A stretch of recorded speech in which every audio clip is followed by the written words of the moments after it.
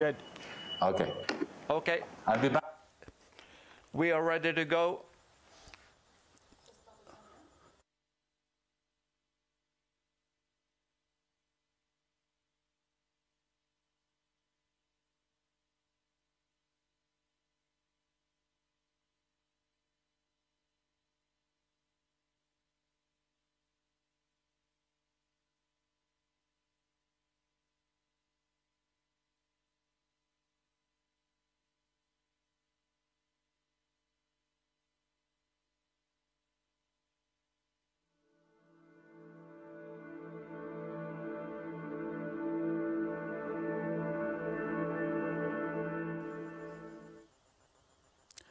Welcome to the Holberg Debate. The Holberg Debate is an annual event that is inspired by Ludvig Holberg's Enlightenment ideas and aims to explore pressing issues of our time. The Holberg Debate is organized by the Holberg Prize, which is one of the largest international research prizes in the humanities, social sciences, law, and theology. I'm Scott Gates, professor at the University of Oslo and research professor at the Peace Research Institute, or PRIO. I'm currently the president of the Peace Science Society, and I'm the editor of two academic journals, the International Area Studies Review and the Journal of Peace Research. My background is in economics and political science. I've written 12 books and published dozens of peer-reviewed academic articles. My most recent books include the forthcoming Fragile Bargains, Civil Conflict and Power Sharing in Africa, co-authored with Oslo, published by Cambridge University Press, and Limited War in South Asia, 1947 to 2014, co-authored with Kaushik Roy and published in 2018 by Routledge. My research interests topics such as trends in armed conflict, peace building, bureaucratic politics, applied game theory, and democracy. I will moderate today's debate. Let me now introduce our two honorable and distinguished guests. Ambassador John Bolton is an American attorney, diplomat, Republican consultant, and political commentator who served as the 25th United States Ambassador to the United Nations from 2005 to 2006, and the 27th United States National Security Advisor from 2018 to 2019. He has also served in various positions in the U.S. administrations under Presidents George W. Bush, George H.W. Bush, and Ronald Reagan. Ambassador Bolton is the author of 3 books, Surrender is Not an Option, Defending America at the United Nations and Abroad from 2007, How Barack Obama is Endangering Our National Sovereignty from 2010, and The Room Where It Happened, a White House memoir from 2020. Where he describes his time as National Security Advisor for U.S. President Donald Trump from April 2018 to September 2019. Professor Yanis Varoufakis is the member of Greece's parliament and parliamentary leader of the MERA 25, the Greek political party belonging to the Democracy in Europe Movement 2025, Europe's first transnational pan-European movement. Previously, he served as Greece's finance minister during the first 6 months of 2015 as a member of Syriza, and he led negotiations with Greece's creditors during the government debt crisis. Varoufakis has taught economics at the universities of East Anglia, Cambridge, Sydney, Glasgow, Texas, and Athens, where he still holds a chair in political economy and economic theory. He also holds several honorary professorships. He is an author of a number of best-selling books, including Adults in the Room, My Battle with Europe's Deep Establishment from 2017, Talking to My Daughter About the Economy, A Brief History of Capitalism, also published in English in 2017, and The Weak Suffer What They Must, Europe, Austerity, and the Threat to Global Stability from 2016. His latest book is Another Now, Dispatches from an Alternative Present, written in 2020. Professor Varoufakis and Ambassador Bolton share many experiences. For one, they both became globally renowned for standing up against large, powerful international organizations. Of course, those being the EU and the UN, respectively. They both fought fiercely to protect what they regarded to be in their own countries and the world's best interest. They're both dedicated public servants. They're both articulate and intelligent advocates of their respective worldviews. This is where their differences become evident, which we shall see in today's debate. The topic of our debate is global stability a pipe dream? Global stability certainly is not the way one would describe 2020. The pandemic rages. The online nature of this debate stands in testimony to that. In addition to the pandemic, armed conflict persists or has begun anew in different parts of the world. International tensions are growing. The threat of economic instability and insecurity is palpable. Is there a path towards regional and global stability? We look forward to hearing Ambassador Bolton and Professor Varoufakis discuss challenges. The Holberg Debate is an open forum, and you, in the online audience, are welcome to tweet questions by using the hashtag Holberg2020. Please, Ambassador Bolton, the floor is yours. Well, thank you very much, and I appreciate the opportunity to be with all of you today, even if only virtually. And it's a great pleasure and a great honor to be a participant. I thought, from my perspective, although I think the answer to the debate question is quite easy, it is global stability is a pipe dream. That the most interesting thing to do first would be to talk about some of the threats to that stability, at least as I see it from the perspective of the United States. And I'd like to distinguish between threats at the strategic level, which are long-term and necessarily complex, and threats at the more immediate level, which are more imminent, some would say more dangerous in the short term, no less complex in their origins or their effects, but which tend to crowd out the more strategic questions, which I think is always dangerous. But at the strategic level, I think there are two principal global threats to the United States and therefore to global security. The first is China and the second is Russia. China, I think, is the existential question for the West, for the industrial democracies as a whole during the 21st century. It is pursuing domestic and international policies that I think are wholly antithetical to our interests and values. Just looking at China domestically, I wouldn't describe it as a communist country anymore. I think it's just a good old-fashioned, thoroughly authoritarian country. For its people, it's created social metrics so that the state can rate each of its citizens. It has pursued policies of cultural genocide against the Uyghurs in Xinjiang province, and it's repressed religious freedom throughout China.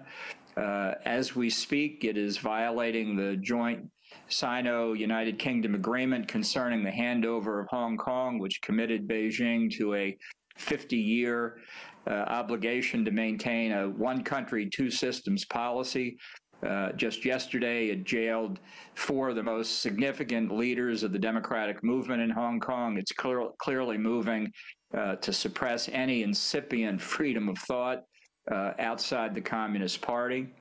And that's just what it does on an average day domestically. Internationally, it's engaged in hostile, near belligerent activity in the East China Sea, particularly aimed at Taiwan, a thriving democracy just off its coast. It is in the process of trying to make the South China Sea a province of China. It's actually declared a provincial capital. It is building air and naval bases that is constructed on islands and rocks and reefs that on a good day are only a few inches above the waterline, attempting to turn what are now international waterways into a Chinese lake. It has attempted to intimidate countries with which it shares a land border in Southeast Asia, and most recently, just in the past few months, along the line of actual control with India in military clashes. It is currently building its first blue water navy in 500 years. It has one of the world's largest and most sophisticated cyber warfare programs. It is building area denial and anti-access weaponry to keep navies well away from its coastline. It has an active anti-satellite program intended to blind satellites in Earth orbit. And it has engaged in a substantial buildup of its nuclear and ballistic missile capabilities. It has attempted to use the rules of a liberal international system entirely to its own advantage, pursuing a mercantilist trade policy within the World Trade Organization. It has weaponized what are apparently commercial companies like Huawei and ZTE in an effort essentially to take over the fifth-generation telecommunication systems being constructed all over the world. This is not a China that, as some of its advocates have said, is engaged in a peaceful rise to become a responsible stakeholder in world affairs. The predictions that were made about China after Deng Xiaoping began his significant reforms in the mid-1980s have not come true in the international sphere, as I've described, or in the domestic sphere. Quite the contrary, China has not moved in anything like a more democratic direction. Xi Jinping is the most authoritarian leader of China since Mao Zedong. That's what we confront. And to ignore this reality, I think, is to invite further challenges from China and further threats to international peace and security. Russia, on the other hand, is a declining country. It's a one-horse economy, oil and natural gas. But since it has thousands, perhaps tens of thousands of nuclear weapons, it's a country that has to be taken quite seriously, and I think we do. It is under the rule of another authoritarian leader, Vladimir Putin, who I think is unfortunately, playing a weak hand very well. He has made it clear he thinks that the collapse of the Soviet Union was what he called about 15 years ago the greatest geopolitical catastrophe of the 20th century. Now, I think it was one of the best ways you could imagine to end the 20th century. Putin obviously has a different view, and he's tried to reestablish Russian hegemony in much of the space of the former Soviet Union, as well as trying to reestablish Moscow's influence throughout the Middle East. I think how the West handles Russia over the next few years is going to be extraordinarily important, particularly in Europe and the Middle East, but obviously globally as well. And we've just seen in recent months with the turmoil in Belarus, and with Russia's active role first in helping to stoke and then in helping to get a ceasefire of the conflict between Armenia and Azerbaijan. Russia and China have their own complex dynamic. Perhaps we can explore that in the questions. But these are, I think, at the strategic level for a long, long time ahead, the major threats that we face and the major threats to global stability. Now, at the more imminent level, I think the two greatest categories of threats are those caused by the proliferation of weapons of mass destruction, nuclear, chemical, and biological, and the sometimes related threat of international terrorism. With respect to the biological and chemical weapons threat, it's often not discussed. It's worth considering and remembering that those weapons are often called the poor man's nuclear weapon. We have seen in the United States and Europe, really around the world, something not dissimilar to what a biological weapons attack could look like. In our experience with the coronavirus pandemic, it has demonstrated that we are not prepared. We have not responded well. We can debate who's responded worse or who's responded better, but at least as the United States approaches 300,000 deaths estimated from the coronavirus. By whatever standard, it's utterly unacceptable.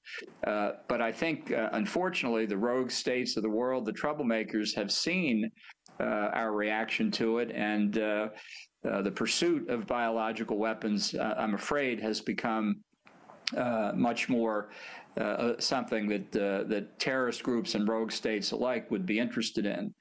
The nuclear proliferation threat continues in North Korea and Iran especially. Both of these states remain strategically committed to pursuing deliverable nuclear weapons. And as we wrap up another presidential term in the United States, we can report 4 more years of failure to stop either North Korea or Iran from achieving the objective that they've been after for so long. This is the kind of depressing development that once led Winston Churchill in the 1930s to talk about what he labeled the confirmed unteachability of mankind.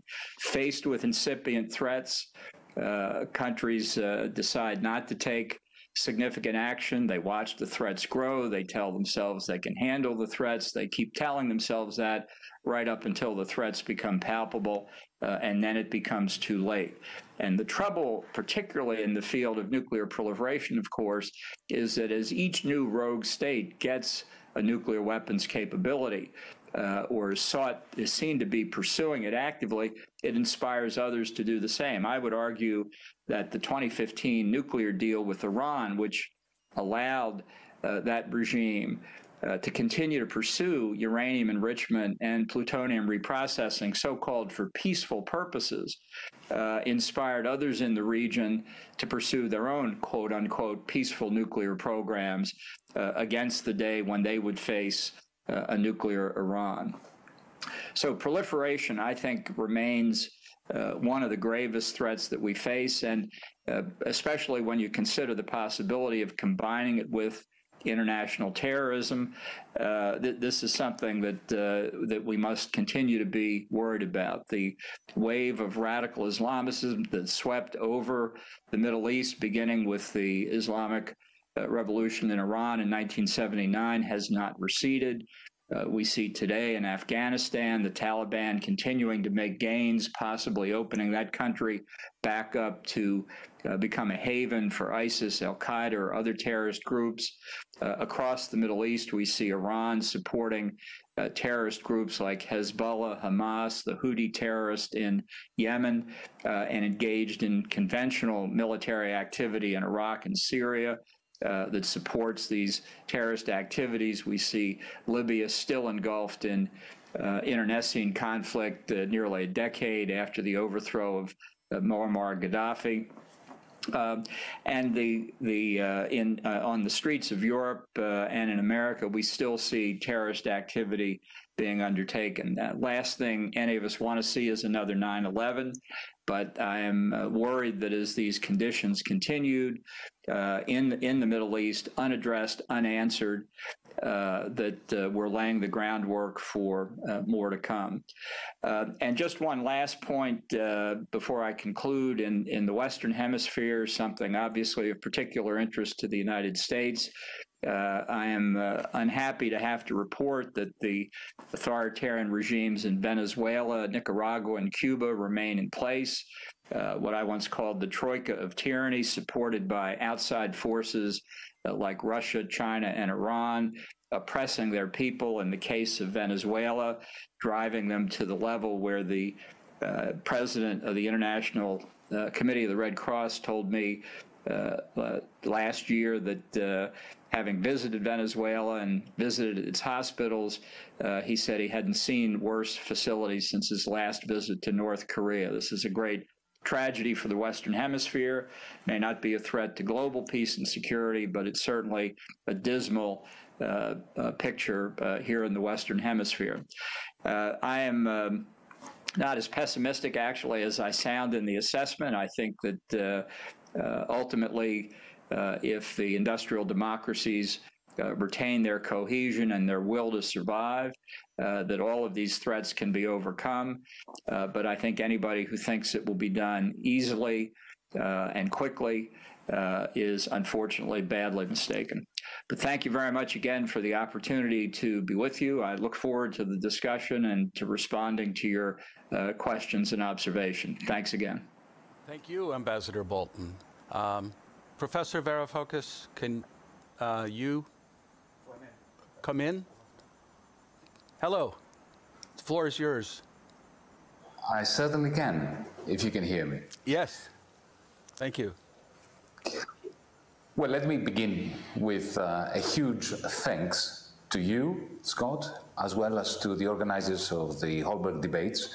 I hope that with my contribution I can stay close to the spirit of Ludvig Holberg and from what I've read, his determination to ensure that each one of us are reminded that within ourselves we do carry an inner light of reason that can become, when we put all those lights together, a potential bulwark against collective obfuscation and indeed strategic hysteria, which is unfortunately these days very much in the offing.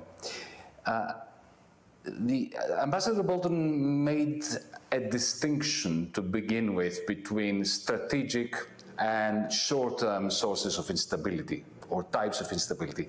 He will allow me to make a different distinction that will inform my contribution today or tonight.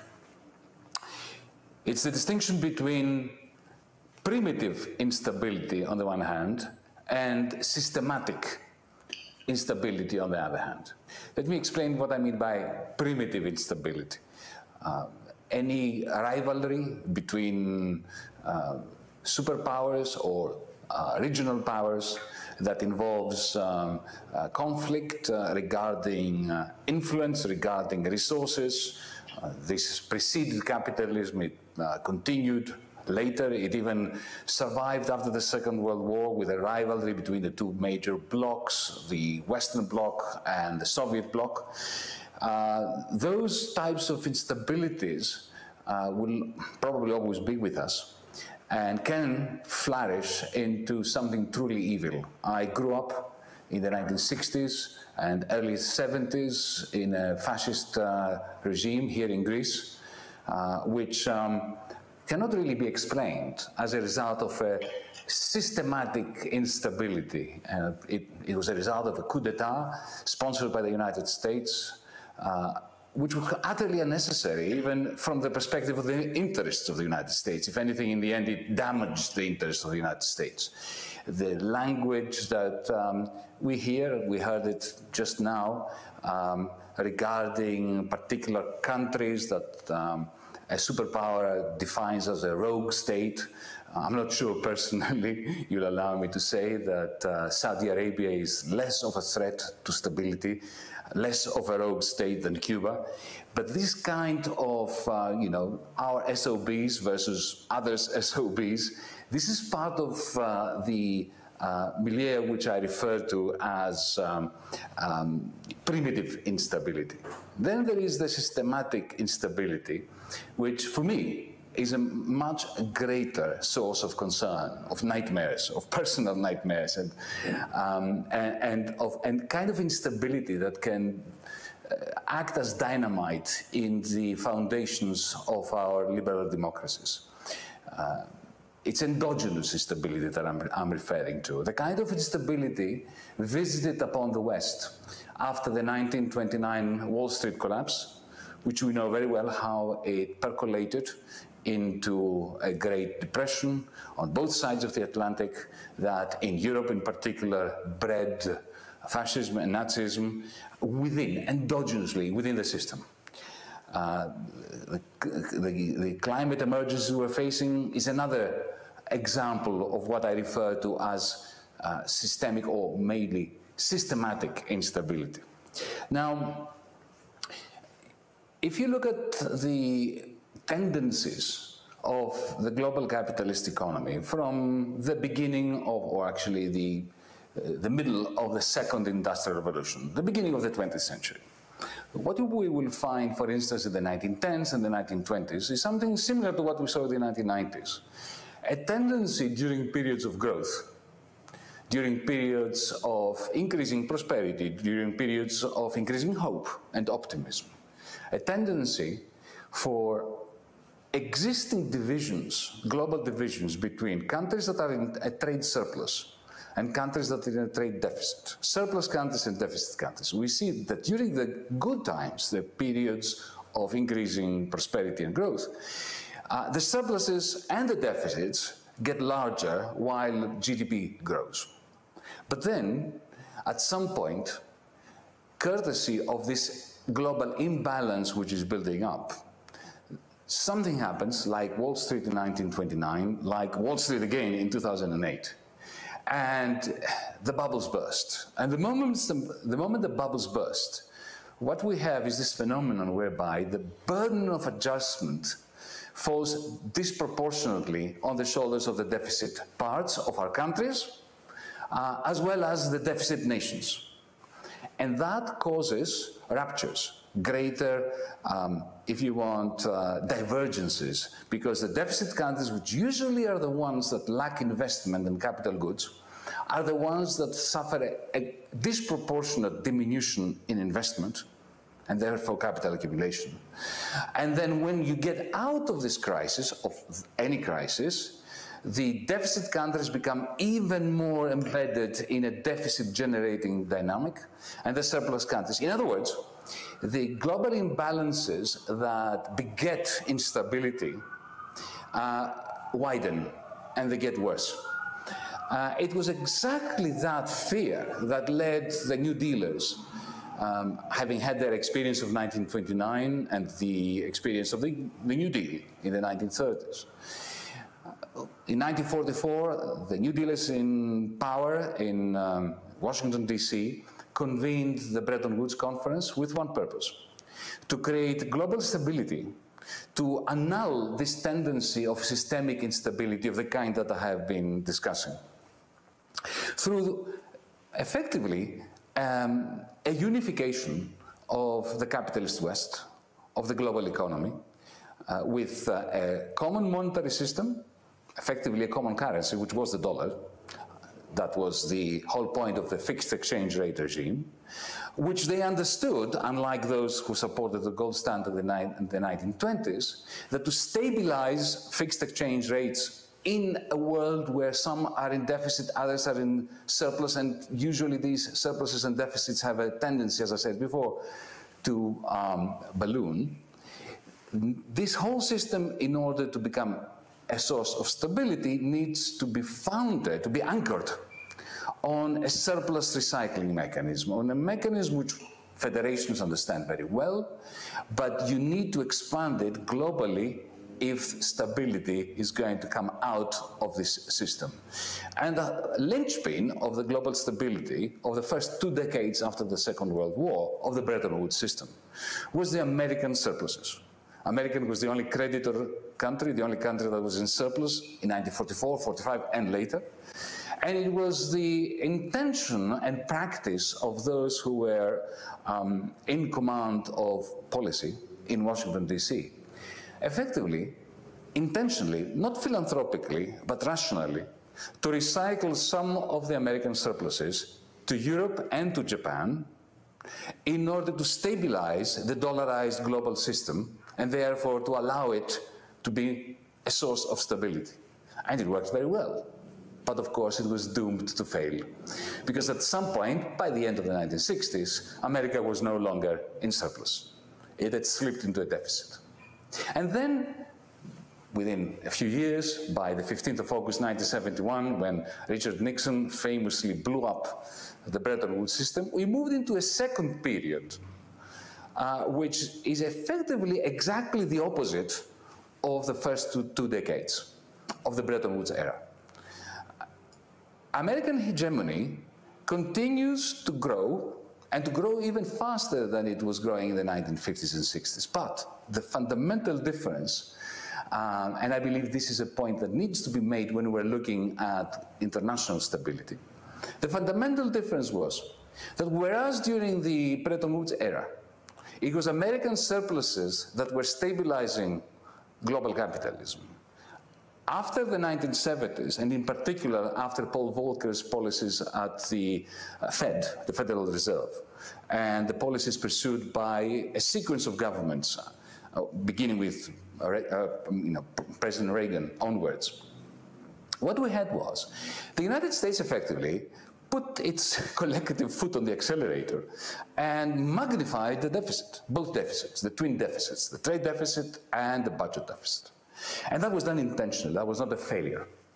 And those deficits played a monumental role in expanding American hegemony. It's the first time in history, in human history, when an empire, a superpower, gets stronger as a result of going deeper into deficit. This has never happened before. I don't know whether it will happen again, but it was a remarkable historical phenomenon. So the American trade deficit operated from 1980 onwards, still does to a large extent, as a huge vacuum cleaner that sucks into the territory of the United States the net surpluses, the net exports of countries like Germany, Holland, Japan, and of course later China. Without the trade deficit of the United States, there would be no Chinese industrial revolution. I shall put it very bluntly. And how did the United States pay for this ballooning deficit? Very simple. That's the recycling mechanism that was reversed. 70% of the profits of European exporters, of Japanese exporters, of Saudi exporters, and indeed of Chinese exporters later on, 70% of that profit was recycled through Wall Street. Effectively, it was a tsunami of capital that ended up in Wall Street. Why? Voluntarily, because Wall Street was offering higher rewards, higher returns. And Wall Street did that because of two things. Firstly, American capitalism essentially maintained lower rates of inflation and higher and lower levels of cost by suppressing average earnings in the blue-collar areas of the American labor market, and through financialization making it more profitable for capital to flow into Wall Street. Now, why am I saying this? Because this period between 1980 and 2008 was a period during which, following the end of Bretton Woods, I can connect this, but I'm not going to waste time on this specific point, even though it's an interesting one. That period was also instrumental in bringing down the Soviet Union and adding another 1 billion workers to the capitalist labor market. That period was highly unstable in a way, in macroeconomic terms, because what was happening was the American trade deficit was getting larger and larger. The American budget deficit and the federal debt was getting greater and greater. So a mainstream economist could see this as a kind of disequilibrium, as an instability, but at the same time it was stabilizing the world. It was providing German factories, Dutch factories, Italian factories, Japanese factories, and of course Chinese factories with the demand that was necessary to keep capital accumulation going and create effectively what we now know as globalization. But on the back of this tsunami of capital that was going into the City of London and of course Wall Street to finance and to close this loop, financialization was building houses of cards, which crashed and burned in 2008. Since then, we've moved into the third post-war phase, which is an ominous one. Because while the Federal Reserve in particular, and China, by cranking up their rate of investment, stabilized global capitalism, the Fed and China did it. Let's be clear about this. Who saves capitalism? The Fed and China. I'll say it once more. Nevertheless, the mountain ranges of money that was printed by the central banks of the world, especially of the West, and refloated the stock exchanges, the financial markets, on the one hand, created immense wealth for those dealing in paper money, in paper titles, while austerity for the many, even in the United States, because let's face it, the Obama stimulus package was countered by austerity at the level of the states, that created huge inequalities which are ripping apart our societies in the United States, in Europe. We have a north-south divide in Europe, which is getting bigger and bigger. We have an east-west divide. We have a divide within our communities. And to put it bluntly, I shall use a very simplistic term, but not an unuseful term.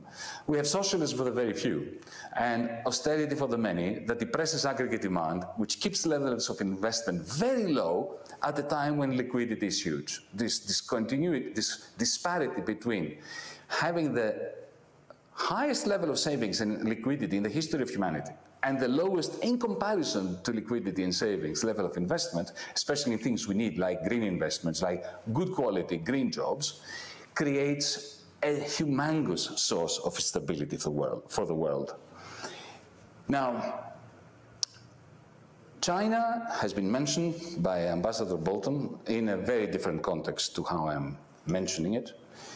Let me put it bluntly. I've said this before, I'll say it once again. Without China, there is no possibility of a reproducible, sustainable European Union economy or United States economy. What we now have is a situation where 12 years of stagnation following the 2008 crisis, which saw massive liquidity in financial sectors and very low level of investment, that creates stagnation. A kind of perpetual secular stagnation, Larry Summers called it, even though I disagree on a lot of things with Larry Summers. On this, I think he's right. COVID-19 comes in, and what it does, it gives another impetus to money printing by central banks. So stock exchanges, effectively leave planet Earth and move into, with stratospheric speeds into the cosmos, while the real capitalist economy is going from bad to worse. For me, as citizens of the world, as citizens of Europe, that is the source of greatest worry about the systemic instability, which then, of course, feeds into primitive instability the way I mentioned it before. Now, what do we do about that? That is a very, it is a crucial question. It's the $10 trillion question, if you want to put a sum to it. We can speed up the clash between China and the West, as Ambassador Bolton clearly intends to convince us is necessary. We can have a new Cold War, which is already in the offing, or we can find some way of creating a new Bretton Woods that will bring together the United States, the European Union, and China in order to plan together for the kind of, period that follows the great stagnation, the secular stagnation of the 2008-2020 period, with something more palatable, with something that does not waste humanity's capacity to end the greatest source of instability, which is outside our immediate remit, but at the same time, it is undoing our capacity to sustain ourselves as a species, and that is climate change. Now, what is the greatest impediment to such a new Bretton Woods where China, the United States, and the European Union can get together? I believe that, unfortunately, and I'm saying this with desperation, the European Union is the patient, the global patient at the moment. We don't have a capacity to get together and to plan ahead. We do not have a capacity to effectively become sovereign as a European Union. Europe has never been less sovereign than today. We rely on China for digital technologies, particularly 5G, and for batteries. And we rely on the United States for our financial stability, as well as for defense. We are headless. The Henry Kissinger line, who do I call if I want to speak to Europe, remains even more powerful than ever. I'm looking forward to the discussion we're going to have, but let me finish with a hope that we do not make a desert and call it stability. Thank you. Thank you, Professor Varoufakis. Thank you, Professor. I think what I'm going to do, I have a number of particular questions regarding your opening statements, but rather than confining the debate, I thought I would start and allow you to choose and be a little more free-form to begin. So what central idea that Professor Varoufakis has made, and create a counter-argument to that one, and then I'll turn to Professor Varoufakis to respond in kind with a central element of yours, or to respond to your comments. And then what I'll do after that is I'll go into some particular questions that I think are left unstated and I want to pursue further. Does that sound okay? Well, I'd be happy to respond. I must say you cut out in the middle of what you were asking for, but I'll assume that what you were saying is to respond to something central to what Professor Varoufakis said and give my answer to it. And if I have understood you correctly, I will try and do that That's briefly. Yes, thanks. Yes. Okay, well, it's, I will make an effort here then to do that. Look, it was a fascinating Marxist description of the past 100 years or so of history, and I recognize it well. I don't recognize it happening in the United States. I don't recognize much of the analysis.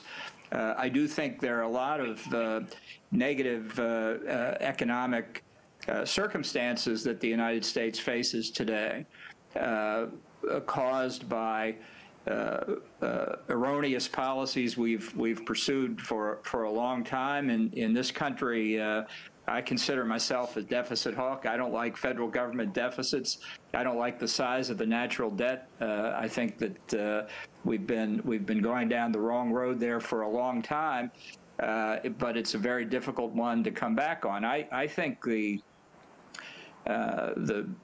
importance of economics in international affairs can't be doubted, but I'm not a Marxist myself, and I don't buy the argument that everything is based on economics, and as Marx said, that the superstructure that we look at of politics, religion, society is all based on economic factors. I think it's a much more complex analysis that's required. I don't think historical materialism of the Marxist kind really brings you very far.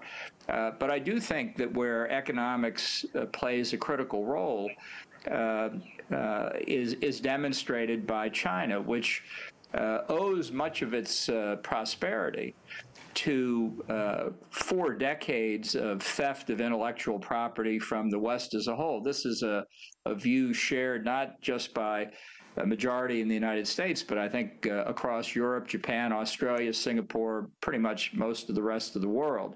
And I think that that's not something that we dreamed up. The Chinese have been doing this with incredible success. I mean, you have to admire them. They steal intellectual property. They don't have to spend money on research and development. They recreate the product, sell it back into the markets of the producers they stole it from, and undercut them with state subsidies and insurance that allow them to come to dominate the market. I think we should all press China to give up its policy of stealing intellectual property, but I'm not optimistic they're going to do it. Why should they? It's proven a very successful business model for them. So while they're not Marxist anymore, like Professor Varoufakis, they are authoritarians and they constitute a threat. And that's I'll just leave it at that, I guess, for the moment. All right, thank you. So, Professor Varoufakis, why don't you respond to that, and then I'll also give you a chance to go after a central theme of Ambassador Bolton's. And then what I'm going to do after you're finished is I'm going to go into some particular questions that I'd like to ask. So the floor is yours. Scott, I'm prepared to make a deal with Ambassador Bolton. Let's play the ball, not the man, shall we? because it's very easy to descend into characterizations. I came out with a particular analysis. I'm very happy. I would be ecstatic to hear why my analysis is wrong. Now, you want to call it Marxist. It will be a great surprise to most Marxists I know, and indeed it will be a great surprise to the good American friends I have who are certainly not Marxists, who are actually quite anti-Marxist, and who are very proud of the New Deal tradition. They're very proud of Bretton Woods because it was a time when American leadership led to a global stability that was indeed particularly beneficial. We had, the longest period of steady growth, of low inflation, of low unemployment in the United States and everywhere else. And that was a result of the policies that came out of the analysis that I outlined.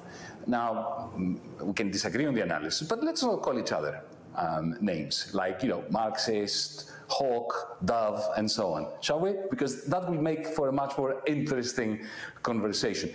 On the substance of what Ambassador Bolton said, I came out with a particular proposal for a new Bretton Woods that will bring together the United States, the European Union, and China in order to agree new rules on finance, on technological transfers, if you wish, but primarily on how to keep a balance between investment and liquidity provision, which at the moment is completely out of kilter, and therefore, as far as I'm concerned, a threat for global stability.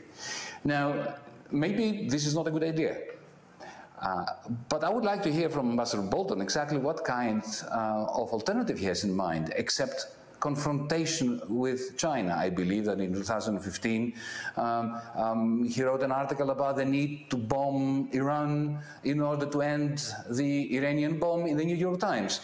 Do you believe, Ambassador Bolton, that some kind of new Cold War that may lead to a hot war is the way to go forward? Do you really believe that China can be put back into its pen through confrontation, not through a new Bretton Woods? Is there an alternative to a new Bretton Woods that would not blow up what little global stability we've got left?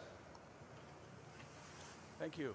So I'm going to let you come back a little bit later, and you can choose, Ambassador Bolton, how you want to respond to his response. But I want to move the debate into some particulars. I'm going to change the direction a little bit and push things a bit. So I guess what I would like to do is I'd like to focus on the notion of stability. To some degree, you're both naturally focusing on two dimensions. Ambassador Bolton naturally is focusing on insecurity and focusing on the security sector, and Professor Varoufakis is focused on the economics. And that's to be expected. I knew that that was going to be happening all along. But what I'd like to focus on is there a role in the system for instability? Is there some ways that instability can create good out of competition and a notion of periods of great instability sometimes lead to great levels of innovation? Is instability necessarily a bad thing? I'll turn that question to Ambassador Bolton first. Well, I don't think it's a question whether instability is good or bad. Instability is inevitable. The periods of stability we've seen in the world come throughout history have come in a variety of different ways. Sometimes because of an effective balance of power, and sometimes because of dominance of one power or another. But it's there's been no example where the stability is permanent, and it's a problem that evolves and changes, to be sure. We've been in the 20th century through three great confrontations, two hot world wars, one cold world war. Fortunately, the partisans of freedom have prevailed in each time, but there's no guarantee. It's not that anybody's seeking confrontation. It's the fact that others seek confrontation with us, and it can come in a variety of forms. 9/11 certainly took the United States by surprise. And it can happen again. So I don't regard stability or instability as inherently having positive or negative moral values.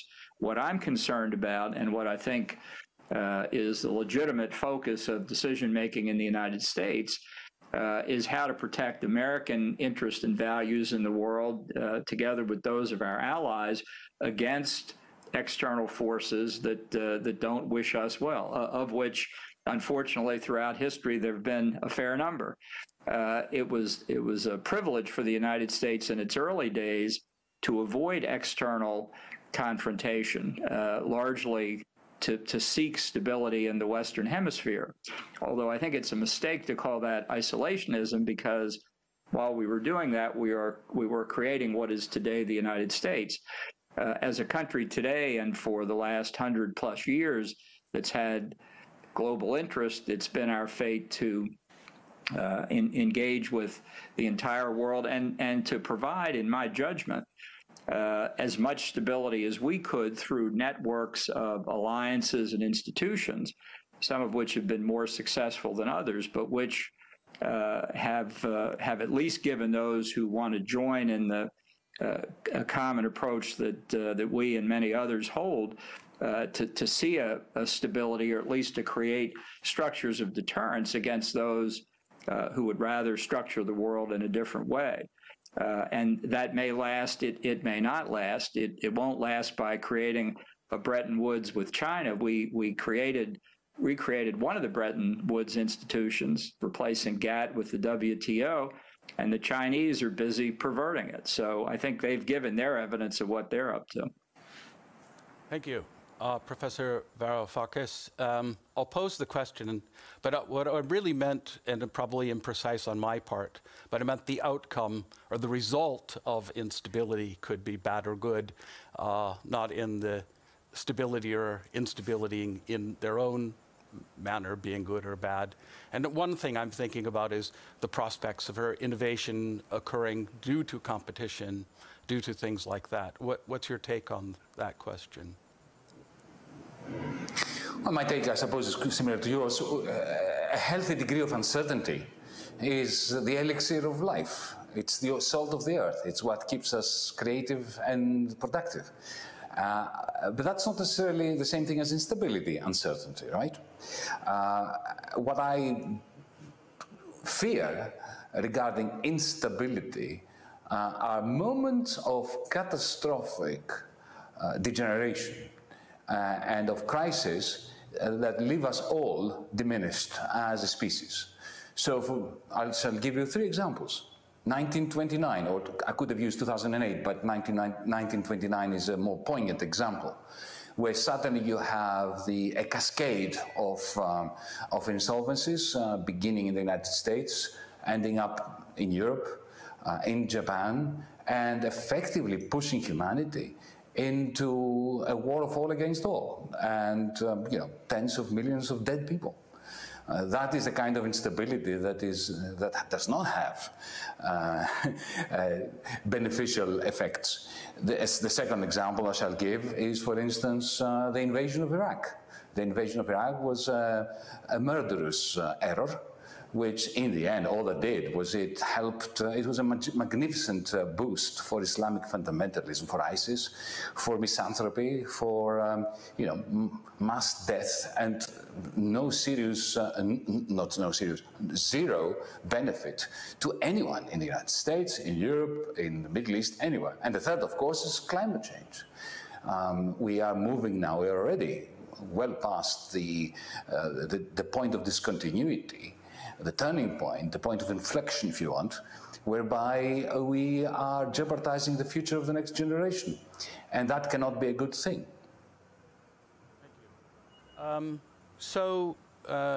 We're now at defining or maybe redefining what constitutes instability.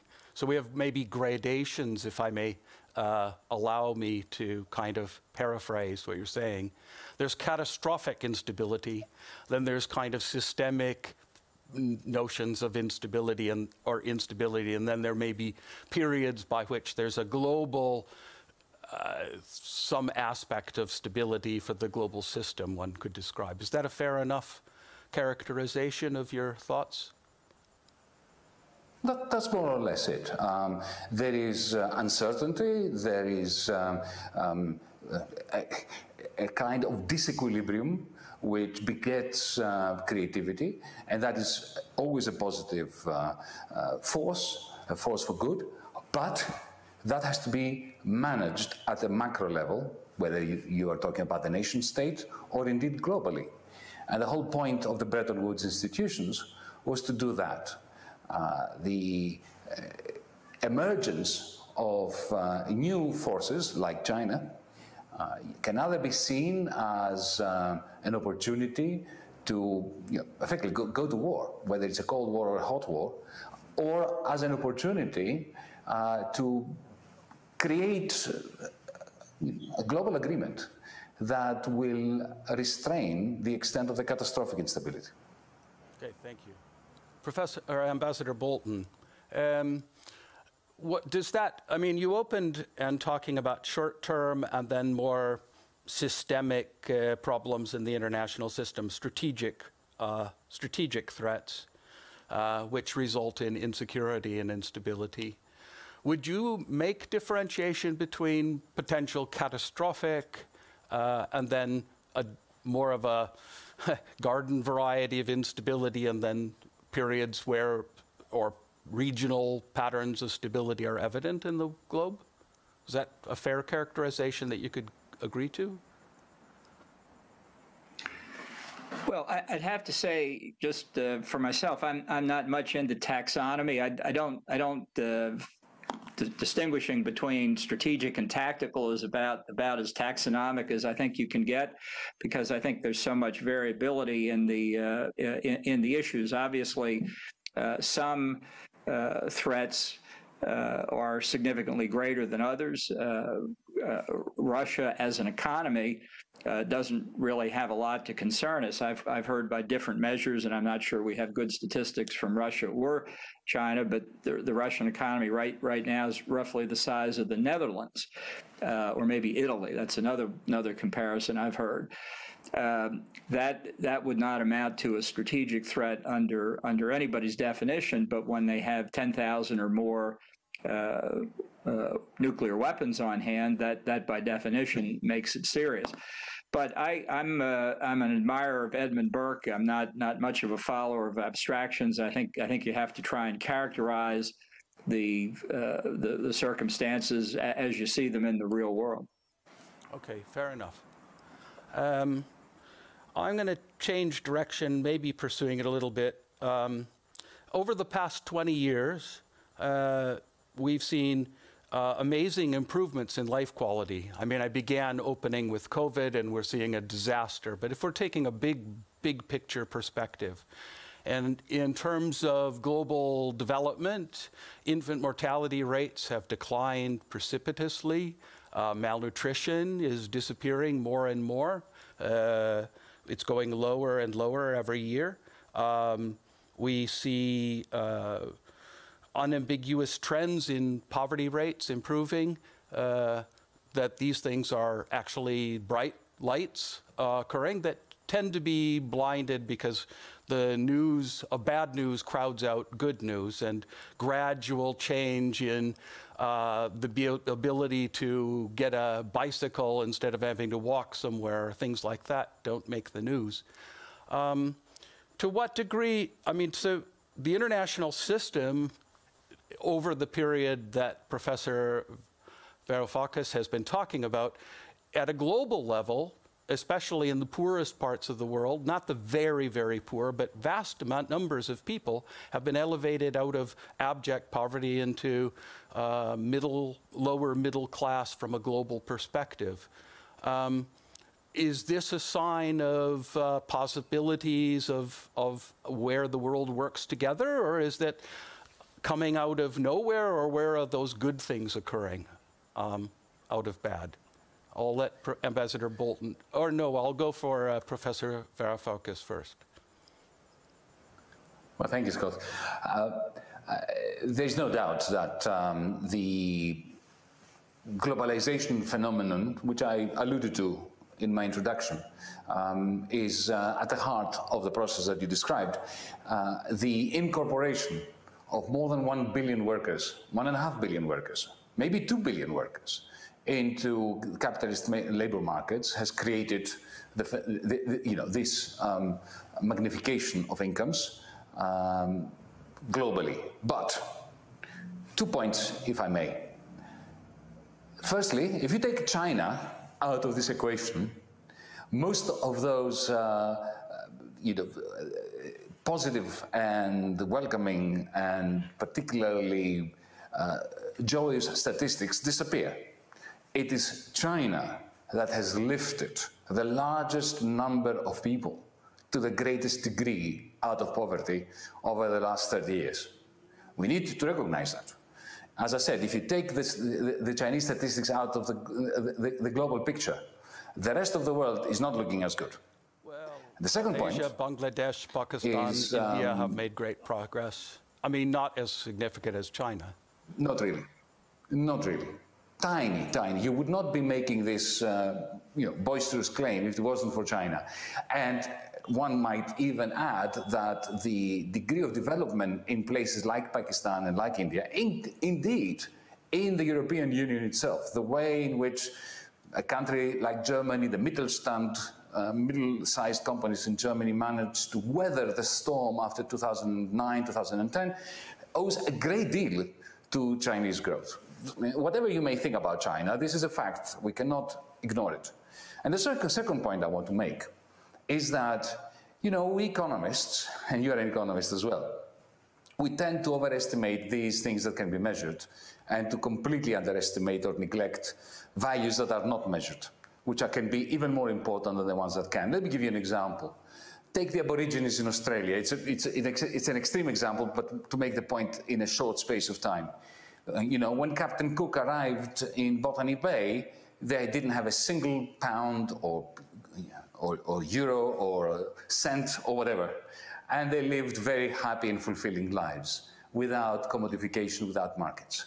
Look at the Aborigines today. Today, you can see, because there is a welfare system in Australia, they have a very high income compared to what they had 200 years ago. When were they happier? Today, it is a community in dire straits. The same thing can be found in communities in India. Since you mentioned India, look at the number of suicides amongst Indian farmers whose income in monetary terms is going up, but whose lives is diminishing sharply. Look at the deaths of despair in the United States itself, the number of people who die unnecessarily from depression, from obesity, from diabetes, from ill health that is a result of poverty within wealth. That is the worst way of being poor, by being surrounded by wealth. Same in the European Union. We have so much unnecessary suffering, which is the result of a failure to take the tools that capitalism has created for us. The wonderful machinery, the robots, the new technologies, the new commodities, and press them into the service of human happiness. Thank you. Ambassador Bolton, I'm going to push you a little bit to move in the economic sphere. I know that you began your career at USAID, working with McPherson. I actually had the pleasure of teaching a class with him together when he was the president of Michigan State University. But what I want to do is push you. I know that you have a law background, not an economics background, but having been at USAID, a little bit more on your perspective on the question I asked, and maybe a response to Professor Varoufakis. Well, I think the record is pretty clear, and if it's not, I'm sure the professor will correct me. But 35 years ago, Deng Xiaoping began an incredible transformation inside China, abandoning Marxist. I guess I shouldn't use that word, but that's what he would say. He abandoned Marxist principles. He said it doesn't matter whether the cat is black or white, but whether it catches mice. He said to be rich is good, and he stripped away policies that had been implemented since 1949 to cause enormous destruction, the decentralizing control of the economy, abandoning the mindset that had led to the Great Leap Forward in the 1950s, which caused more human devastation than any other act in known human history, beyond war, beyond actual hostilities. He tried to claw China back from the catastrophe of the proletarian revolution. And he had achieved substantial success across the board. And so the phenomenal economic growth in China, which obviously contributed to averages and levels worldwide, was something that I think you can trace almost like a laboratory experiment. What's fascinating now about China is that beginning with Hu Jintao and now continuing with Xi Jinping, all the evidence that I think we can see is that they are abandoning the reforms that Deng Xiaoping brought into place. They're re-centralizing control. They're imposing constraints and limits on what Chinese and foreign businesses can do. I think that will inevitably add to the social strains in China that we still see flowing from the one child per family policy. I don't know how you measure one child per family in economic terms, but it was a disastrous concept, and its full social effects are still being felt. So it's the idea that that somehow what we owe to China is Deng Xiaoping recognizing that Marxism was failing, and I think and I will speak as an alumnus of USAID. We've seen economic growth in so many of the countries that AID was present in the Western Hemisphere, in South Asia, and to Africa and to a lesser extent. Unfortunately, that much of the world that Professor Varoufakis has described, I just don't recognize it. You want to respond to that, Professor Varoufakis? Sorry. You can't hear me? Now I can. Okay. For a moment. Do you want to briefly respond to his response, or I shall attempt to agree. Yes, I'm quite happy to respond. Always am. I shall attempt to agree largely with Ambassador Bolton. Deng Xiaoping brought about the revolution that led to Chinese economic success. No doubt about that. And it was I agree with you, Ambassador Bolton, too, that it was the jettisoning of the failed centrally planned system. Call it communist. You can't call it Marxist because Marx never wrote about those things. But let's agree that he jettisoned the collectivist, centrally planned communist system of production. In that sense, he brought in a kind of, liberal free market ethos into China that worked very well. But there were three things that he did also that made it work. The first thing he did was he did not allow for the liberalization of finance. And that was crucial in helping China succeed.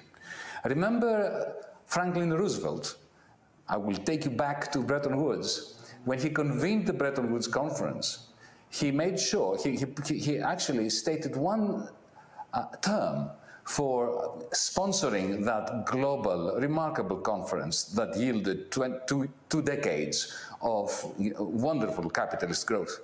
And that was no banker no financier should be allowed into the Mount Washington Hotel. Remember that? That's also what Deng Xiaoping did.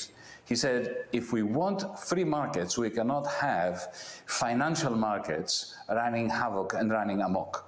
And that really helped. The moment China liberalizes its financial system, that is the moment when I believe the Chinese capitalist economy, or call it whatever you want, is going to go into serious spasms. The second thing he did was, or the government did, and after Deng Xiaoping as well, is to control tightly aggregate investment.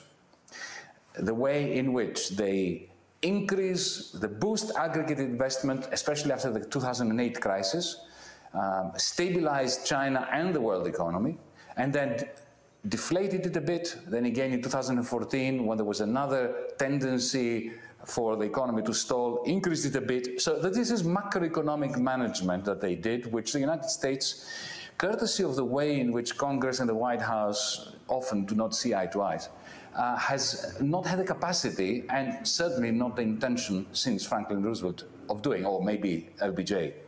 And the third thing he did was he ring-fenced big tech. China is the only country that features companies that can compete with Amazon, that can compete with Google. Europe cannot do that. We do not have such large corporations.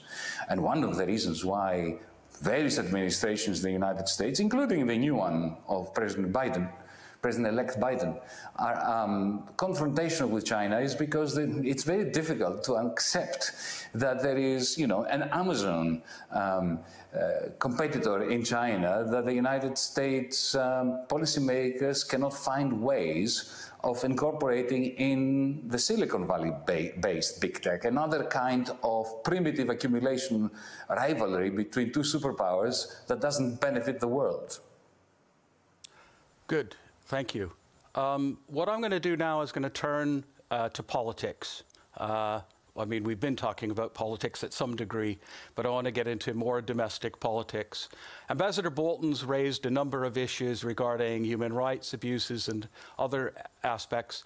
I'm going to return to that thought, but what I want to do is turn to the illiberal turn of the world, democratic backsliding that's occurred. More extreme cases are Russia with increasing centralization of power since Putin took power. We've seen increasing authoritarian tendencies in Turkey, in India, a number of countries, Hungary, Poland, where we see growth of illiberal democracies, if you will, a retreat from civil liberties and human rights. Basically, they're what some political scientists refer to as electoral democracies. Only the elected leader, but there's no guardrails that would characterize a liberal democracy. What I want to ask about is, to what degree does this illiberal turn in these regimes, how does that threaten global stability? And what's the future? I mean, is that a long time future, or are those regimes basically so based on strongmen that when that strongman is gone, they'll be inherently unstable and we'll have a possibility for a new regime or not? I'll turn now to Ambassador Bolton to address that issue. Well, I guess I'd say a couple things. The first is, I think there has been retrogression on the point of the societies that have emerged from totalitarian past, the former Soviet Union, former Yugoslavia, among others. And so I think the first lesson to draw there is that this is at least a partial refutation of the Whig theory of history. There's not an inevitable upward progression. It just doesn't go on in sequence. You can have, as in the case of Russia, emerging from a totalitarian society, having a brief experience with democracy, and then receding back into authoritarianism. And I think that's important to understand, so that the idea that you can create goes under the term of a rules-based international society inevitably moves from sunlight to sunlight, higher and higher. It doesn't work like that internationally. It doesn't work like that domestically. Now, in terms of whether or not there's a trend, I'm reluctant to draw sweeping conclusions from circumstances in different countries that really are quite varied and which may reflect political configurations within those countries at a given time, but which 10 years from now may be very different. I think there's considerable discontent in Europe, discontent in the United States, that has been reflected in politics in different ways. But I do think that that this variation does not strike me at the moment as being outside the range within which democratic change occurs in our societies. So I don't really worry about it from a strategic point of view, and if I may say so, with all due respect, I think this is more of a European concern. And it's more of a European concern because of the strains on the European Union. More than strains, Britain is withdrawn from the European Union. And so I think that the issues within countries that are members of the European Union reflect in the larger debate going on within the Union itself. And I understand, of course, that this is incredibly significant for Europeans, and ultimately it will be for the United States.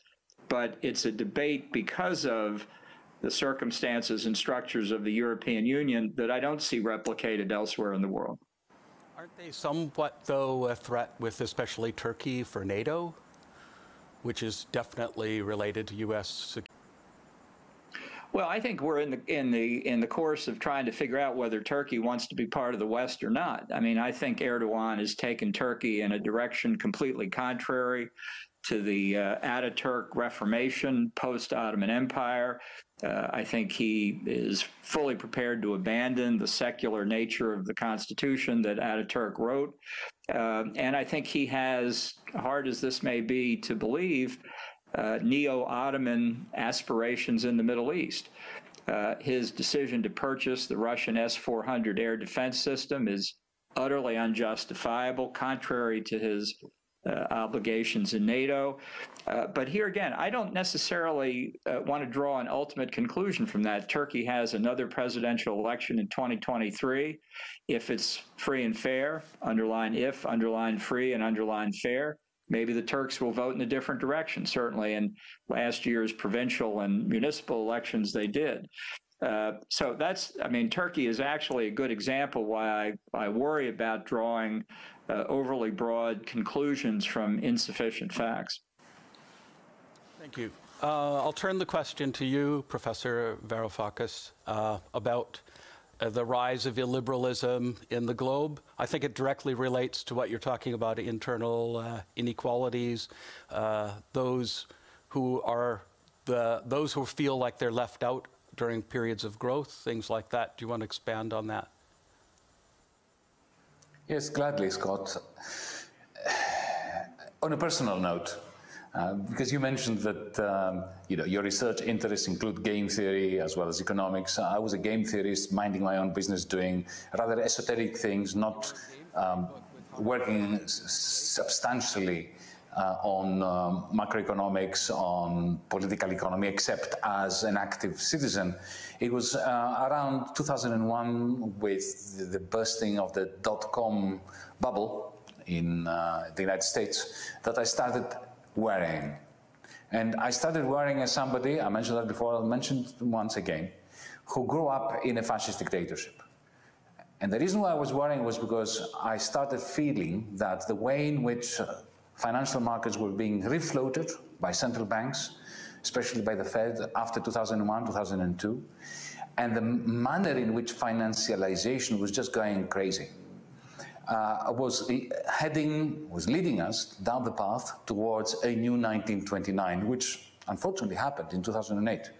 The response of the central banks was different in 2008 compared to 1929, but the essence of the post-2008 period was not that different to the essence of the post-1929 period.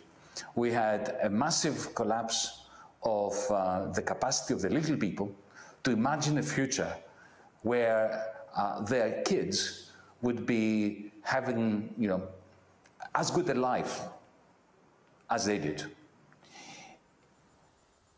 These periods of cascading insolvencies, of home repossessions, of bankrupt banks, bankrupt labor markets, bankrupt households, and bankrupt small businesses, which we experienced here in Greece, people experienced across the United States after 2008 for a while, across the European Union.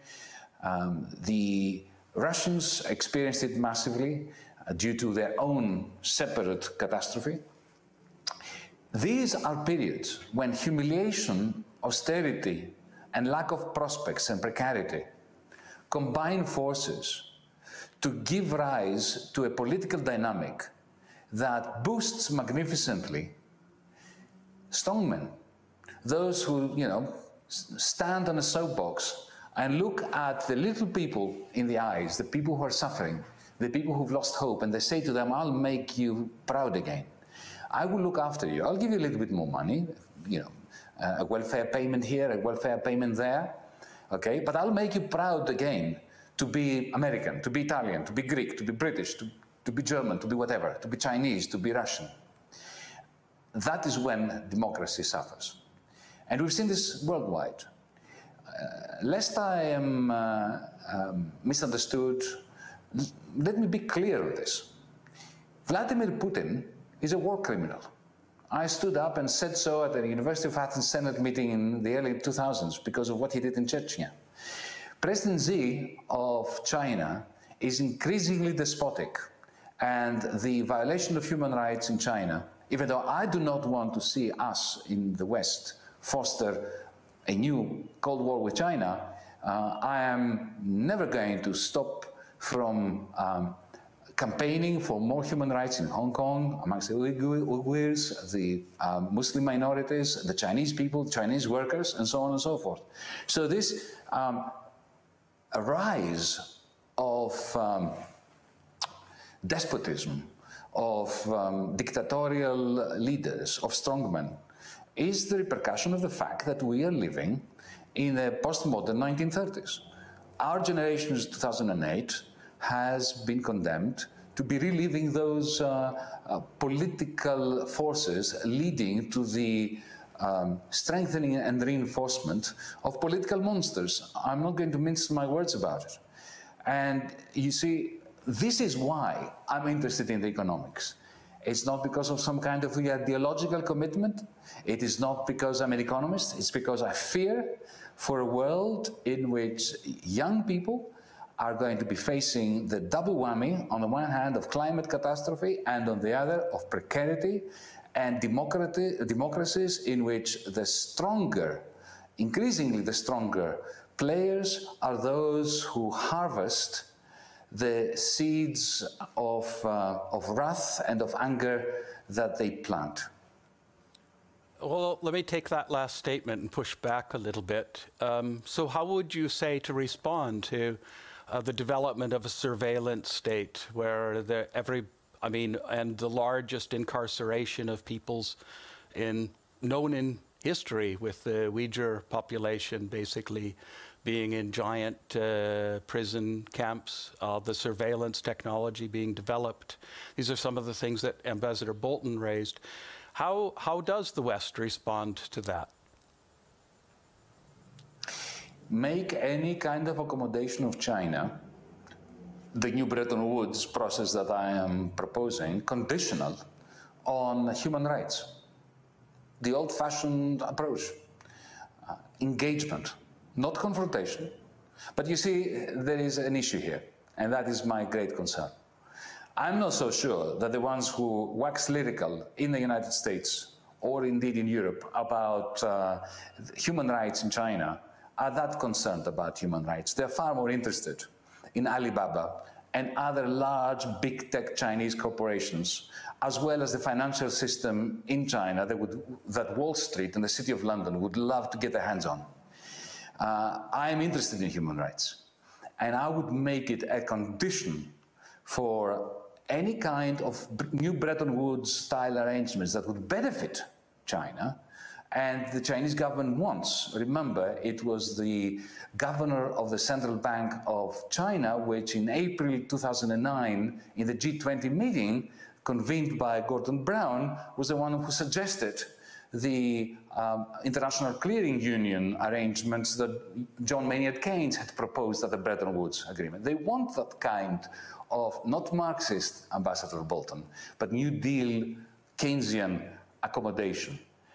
What we should say to them is, if you're interested in that, here are the conditions. Human rights across China and Hong Kong, as well as no more lignite-powered or coal-fired power stations. Thank you. Ambassador Bolton, you want to respond? And I guess more particularly what I'd like to ask is, I think you lay out, I think quite clearly, the human right foibles of China and a need to react to in a certain level of assertiveness on the part of China in East Asia, and broader than that to Africa. It's not mentioned by you, but of course we know about that. Short of, I mean, in conjunction, I would guess, with a response at a security level, are there other ways that you would, or you disagree, or do you support what Professor Varoufakis is saying? Well, if you wanted to have an experiment, let's take the WTO. I mean, it was in the post-World War II universe of organizations. You had the UN, the IMF, and what was supposed to be the ITO, the International Trade Organization, that was never born. We had the GATT. Instead, we've outlived the GATT. Now we have the WTO. China was admitted in 2000, 2001. I remember well, it was the universal cry at the time that this will help the reformers inside China. China will conform to international norms in the financial and economic world. It will make them more responsible. They'll be a responsible stakeholder. They'll engage in a peaceful rise. And I think what we've seen is that over the 20 years of Chinese membership, they've systematically manipulated this theoretically pro-free trade organization by pursuing, with enormous success from China's point of view, a mercantilist foreign policy, mercantilist economic policy. So, okay, here they are deeply embedded in the WTO.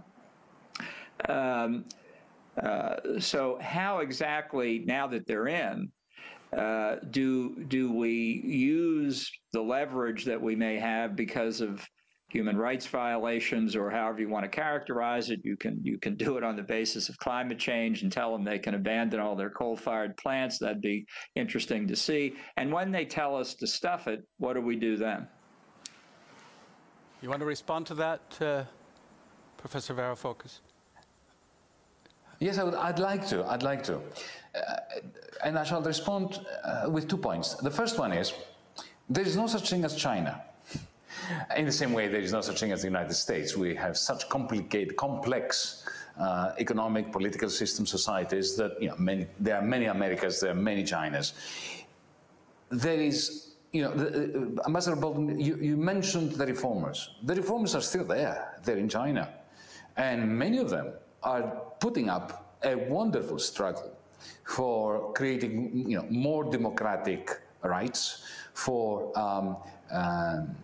pushing China in the direction of a greater accommodation with the rest of the world, for liberating Chinese workers from the shackles of the Communist Party apparatchiks.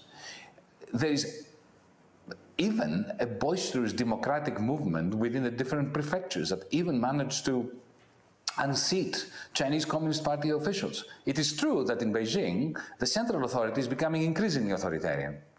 But we need to engage with the Democrats within China, and I would say the same thing, and I shall say this a bit later if I'm allowed regarding Turkey.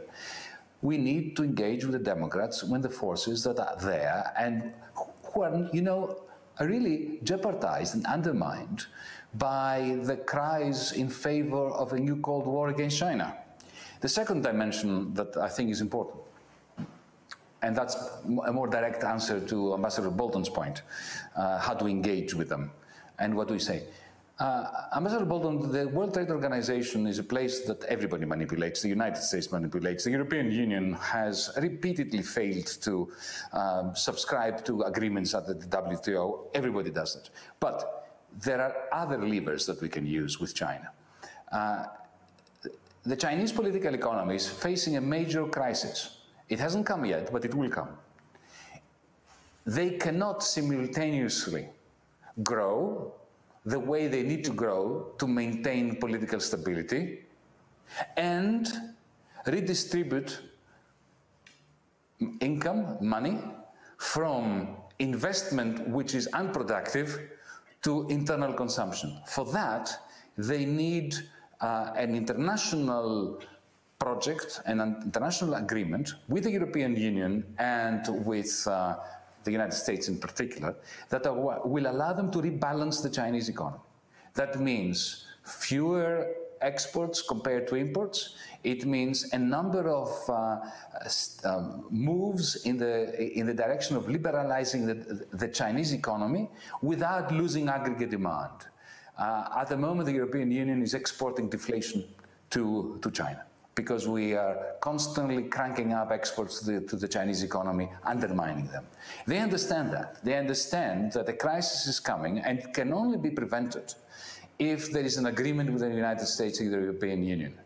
That, I think, is the way in which to manage a China that returns from the brink towards which the central government of Beijing is pushing the country by means of the increasing concentration of power in the hands of one man.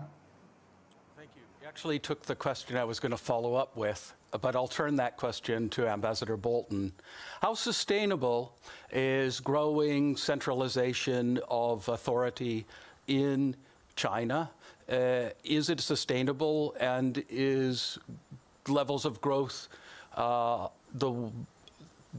normal kind of assumptions are that at some point levels of income and there's too much invested in the system that people will demand more liberal rights in accordance with growing material wealth. Do you think that there's a sustainability, or is it inherently unstable there? Look, it was the basic theory from Henry Kissinger to Bob Zoellick to the present that increased economic growth in China, brought about by Deng Xiaoping's reforms, would lead to more responsible behavior by China internationally, which has proven false, and would lead to increased democracy domestically, which is also false. So, you know, authoritarian societies can last a very long time. That's not necessarily, as they say in financial statements, past performance is no indication of future results. You can't extrapolate. But I would respectfully disagree with Professor Varoufakis when he says that democracy advocates are still flourishing in China. 2 days ago, my very good friend Jimmy Lai was put in jail in Hong Kong again.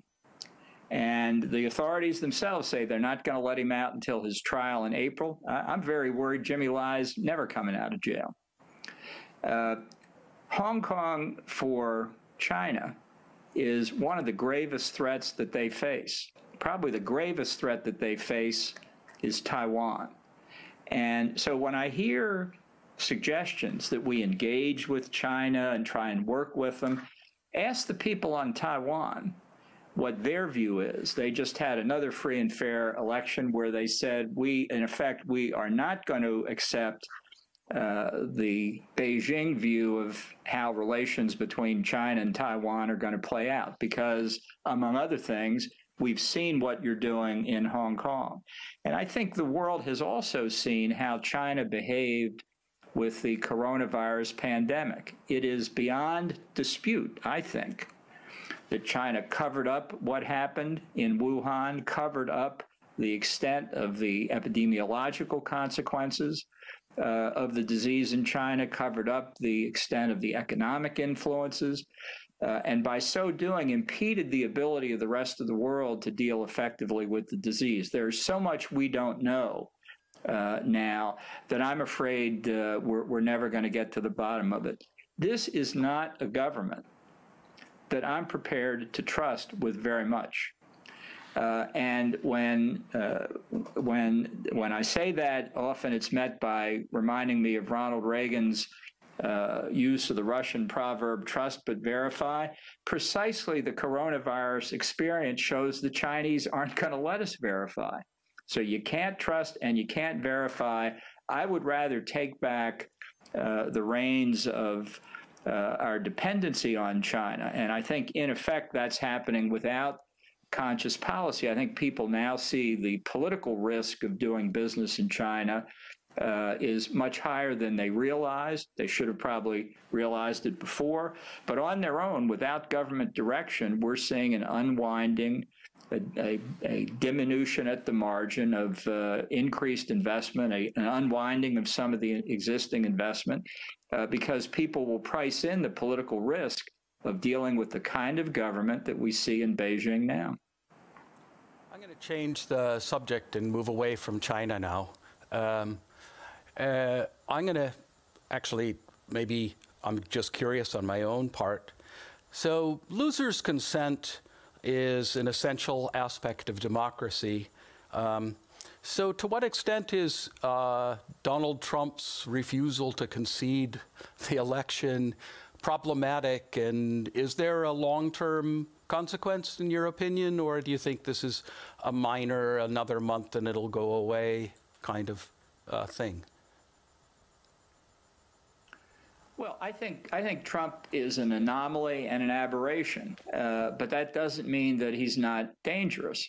It's the reason that I resigned from being the National Security Advisor, one reason why I wrote my book, and the principal reason why, for the first time in my adult life, I didn't vote for the Republican nominee for president. I think the damage that he's done to the United States internationally and domestically can be repaired. I'm actually optimistic it can be repaired quickly. But I fear that if he had been elected for a second term, some of that damage might have been irreparable. And we're going to have to face the consequences of Trump for a long time. But I do think that the experience is a warning. It's not a tendency. And I think that Trump himself will go down in history as the worst president that we've ever had because of this overall reaction. Every day that goes on diminishes his reputation, and slowly, more slowly than I would like, within the Republican Party, leaders are beginning to say that as well. Is there a real threat to the Republican Party?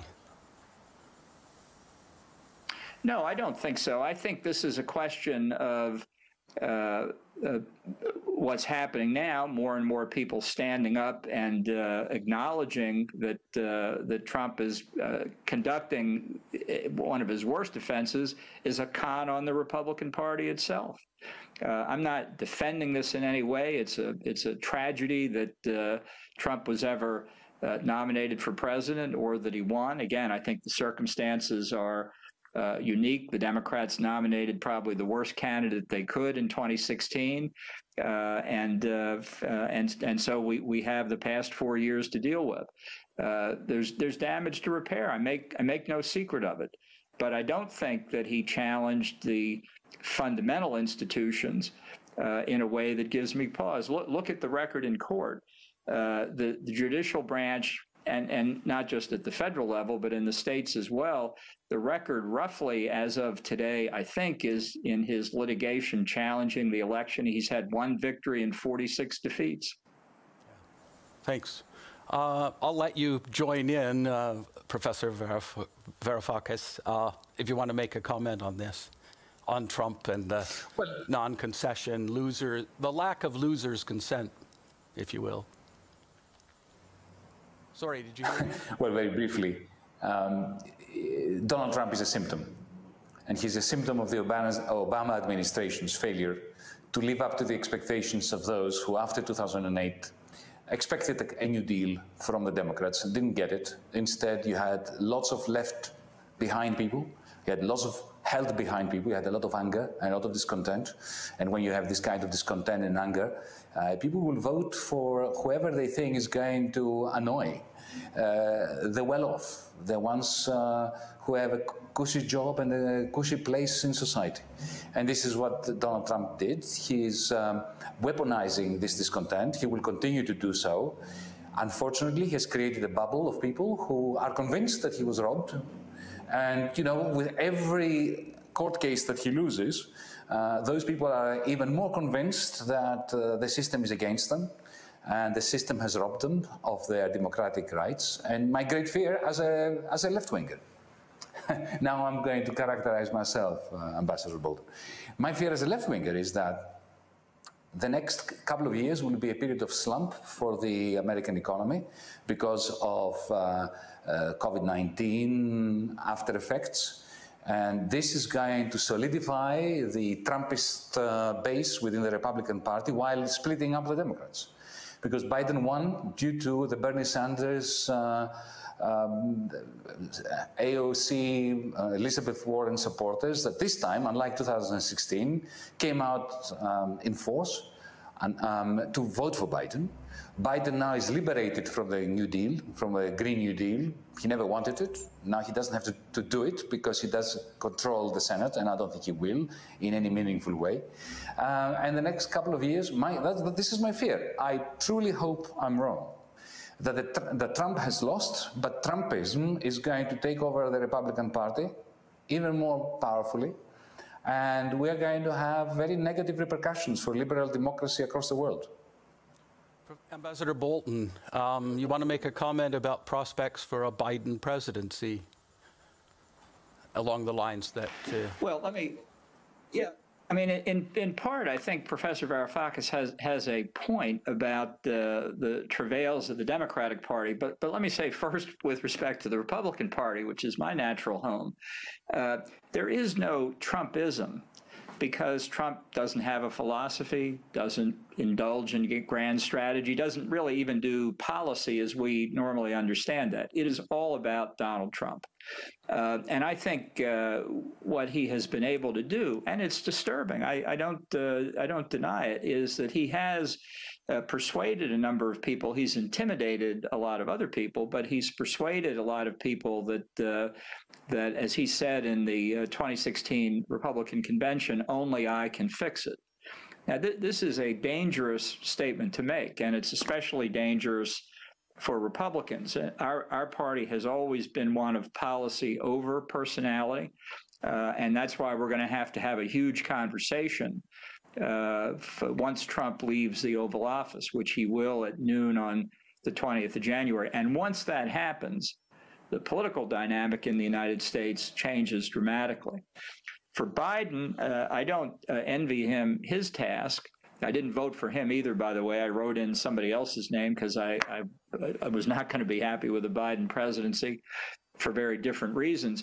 I think Professor Varoufakis is right. I think the Democratic Party is in grave danger of splitting as it attempts to govern, and I'm much more optimistic that the Trump influence can be removed from the Republican Party. If we win the 2 Senate seats in Georgia, we'll maintain control of the Senate, definitely not predicted before the election, and we've come within 5 or 6 seats of gaining a majority in the House of Representatives, an absolutely stunning result. So I think the return of the Republican Party to a Reagan-esque approach is something that with work we can accomplish, and thanks to the blue-collar workers that Trump did bring into the party, and the more educated, more affluent voters that he pushed out, which we can bring back, I think, and given the travails in the Democratic Party, I think there's a period of substantial possibility ahead for the Republicans. I think Biden will be a one-term president. All right. Thank you. Thank you very much. I'm going to turn and I'm going to kind of take a point raised by Professor Varoufakis, and it kind of goes back to his initial statement about growing up in in Greece and the period of the dictatorship. To what extent, so your career has been a very consistent one, advocating and supporting U.S. sovereignty, expounding for U.S. national interests. To what extent is there an inherent, maybe there's going to be at some level winners and losers in the globe, and to what extent does that focus on, is there a way to square that circle, whereas sovereignty doesn't necessarily create losers or disorder in the global system? Is there a happy, ordered focus which would still preserve U.S. sovereignty? Start with Greece. The professor, if I heard him correctly, said that he lived in Greece at the time of following the fascist coup, which had been inspired by the United States. I have to say that's the first time I've heard that. I didn't know that was another one we should take credit for. I'm not aware that we ever inspired a coup of any kind in Greece, but the concern that I have for sovereignty is not abstract. It's a question about who governs, and for the American people, sovereignty has never resided in the government. The very term sovereignty comes from the sovereign, the monarch. In that sense, is a European creation. For us, sovereignty is expressly stated in the first three words of the Constitution: we the people. That's where sovereignty lies. That's where legitimacy lies. And frankly, that's where I'd prefer to keep it. I think our governmental institutions are problematic enough. We struggle in our domestic politics. We have our arguments about the proper balance of power, the proper role and size of government, it's hard enough for us to govern ourselves. In that sense, the United States remains a developing nation and always will be, and I'm actually quite proud of that. But what I don't think necessarily follows is that because of increasingly common problems around the world, that the solution lies in ceding sovereignty to international institutions. And again, I think this is largely a European debate. Europeans have gotten very used to ceding sovereignty to Brussels. They're also very happy to try and get others to cede their sovereignty to something else. I don't see it that way. I understand some of the origins of the desire for European Union with the rise of fascism in Germany and Italy in the pre-war period. But other sovereign powers in Europe didn't fail. Britain didn't fail. So I don't buy the argument that sovereignty is part of the problem. I don't think it gives winners or losers. I think a sovereign nation like the United States, through protection of its sovereignty, has given its citizens a measure of liberty and economic security never before seen. Why would I want to change that? Professor Varoufakis, you want to respond to that? The nature of sovereignty. Before I speak to the question about the Greek coup d'etat, let me say that I see eye to eye with Ambassador Bolton on the question of sovereignty. Sovereignty is crucial, and it must be the sovereignty of we, the people, whether we're talking about the other side of the Atlantic in the United States or Europe.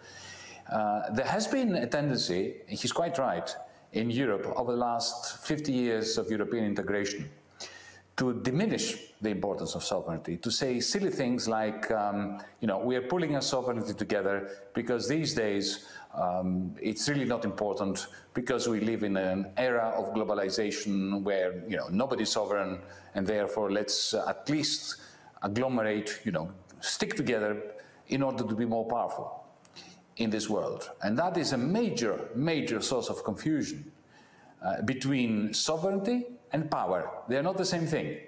You can have a tiny little nation like Iceland, which is sovereign. It's a country of 350,000 people. Okay, they're not powerful, but the sovereignty that they have has proven crucial, for instance, after 2008, in saying, no, we are not going to shift the losses of the Icelandic banks onto the shoulders of, you know, small businessmen, women, households, and so on. And they managed to avoid the awful fate of the Greek people, who, having ceded their sovereignty to the European Union, at least the monetary union, the Eurozone, could not do that. So I am a strong supporter, even I would go as far as to say I'm quite Burkean when it comes to the importance of sovereignty. The question is, how do sovereign nations, how do sovereign governments collaborate with one another? And what kind of rules of the game do we want to institute so as to live in a good global society as opposed to a dystopia? And here I'm going to end with a bit of news for Ambassador Bolton. On the 21st of April 1967, a CIA-sponsored coup took place in Greece, and then another one in the November of 1973. And you don't have to even believe me, President Bill Clinton, when he visited Athens, I believe at some point even apologized for this. There is no doubt about it. Ambassador Bolton, it was a very silly coup d'etat. It was a very silly thing to have done because it didn't serve American interests even. Mutual respect of sovereignty and finding mutual agreements that are mutually beneficial amongst sovereign countries is the way to go. The Bretton Woods story, which I keep repeating, not because I'm a Marxist, irrespectively of whether I'm a Marxist or not, because those who created Bretton Woods, remember, were American patriots mostly, and they would really balk if somebody called them Marxists. The beauty of the Bretton Woods system was that sovereign nations came together and decided not to seek sovereignty, but to come to an agreement that would be mutually beneficial regarding capital controls, exchange rates, and recycling of surpluses and deficits. And I think this is what we need to do. And that doesn't require any ceding of sovereignty. Thank you very much, both of you. That was the end of the debate section.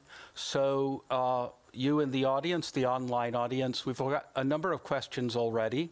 You're invited to write and submit questions, hashtag Holberg Prize, and you can submit the questions. So I'm going to turn to some questions that have been brought by the online audience. I guess under normal conditions, you would have had a dinner last night with us and there would be a live audience and people would be clamoring for a microphone, I suppose.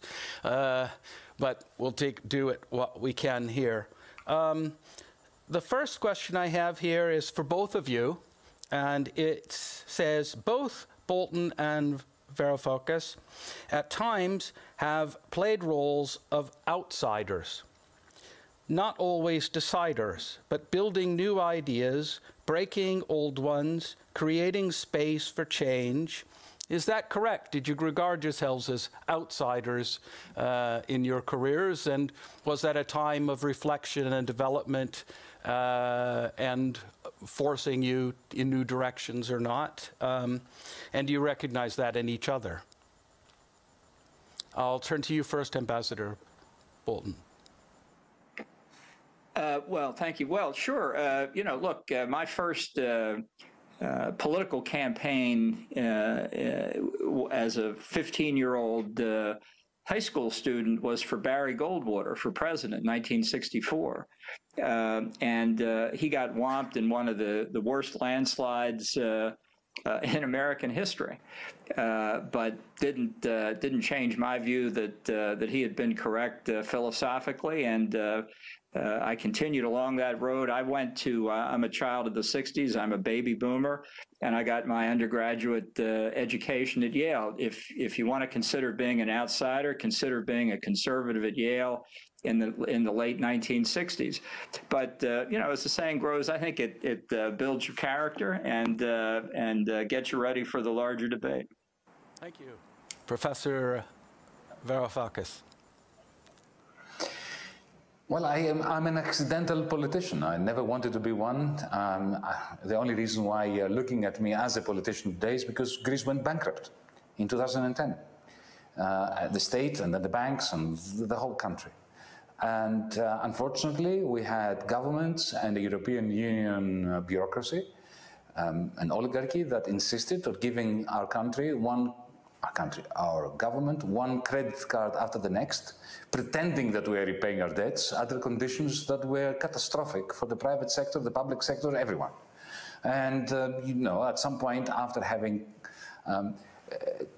written a lot and spoken a lot against that inanity that both leftists and rightists could agree was a crime against logic, not just against our society. At some point, I was invited to join the government as a Minister of Finance, and I got elected with a very large percentage of the vote in my constituency. And the rest is history. But because I was an accidental politician, I wasn't really interested in being a minister. I was interested in getting a job done, that is, restructure the debt, to get the people out here out of debtor's prison. At the moment my prime minister went another way and signed on the dotted line of another credit card application, I was out. Yeah, thank you. Another question, it's a question for you both. And it's as follows.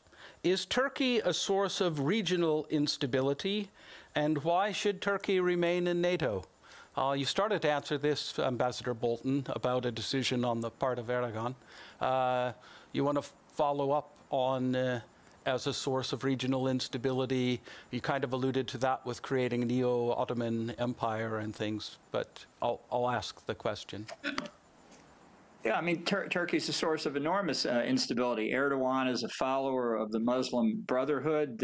He's provoking splits within the Muslim world. He's come very close to open warfare with the Syrians.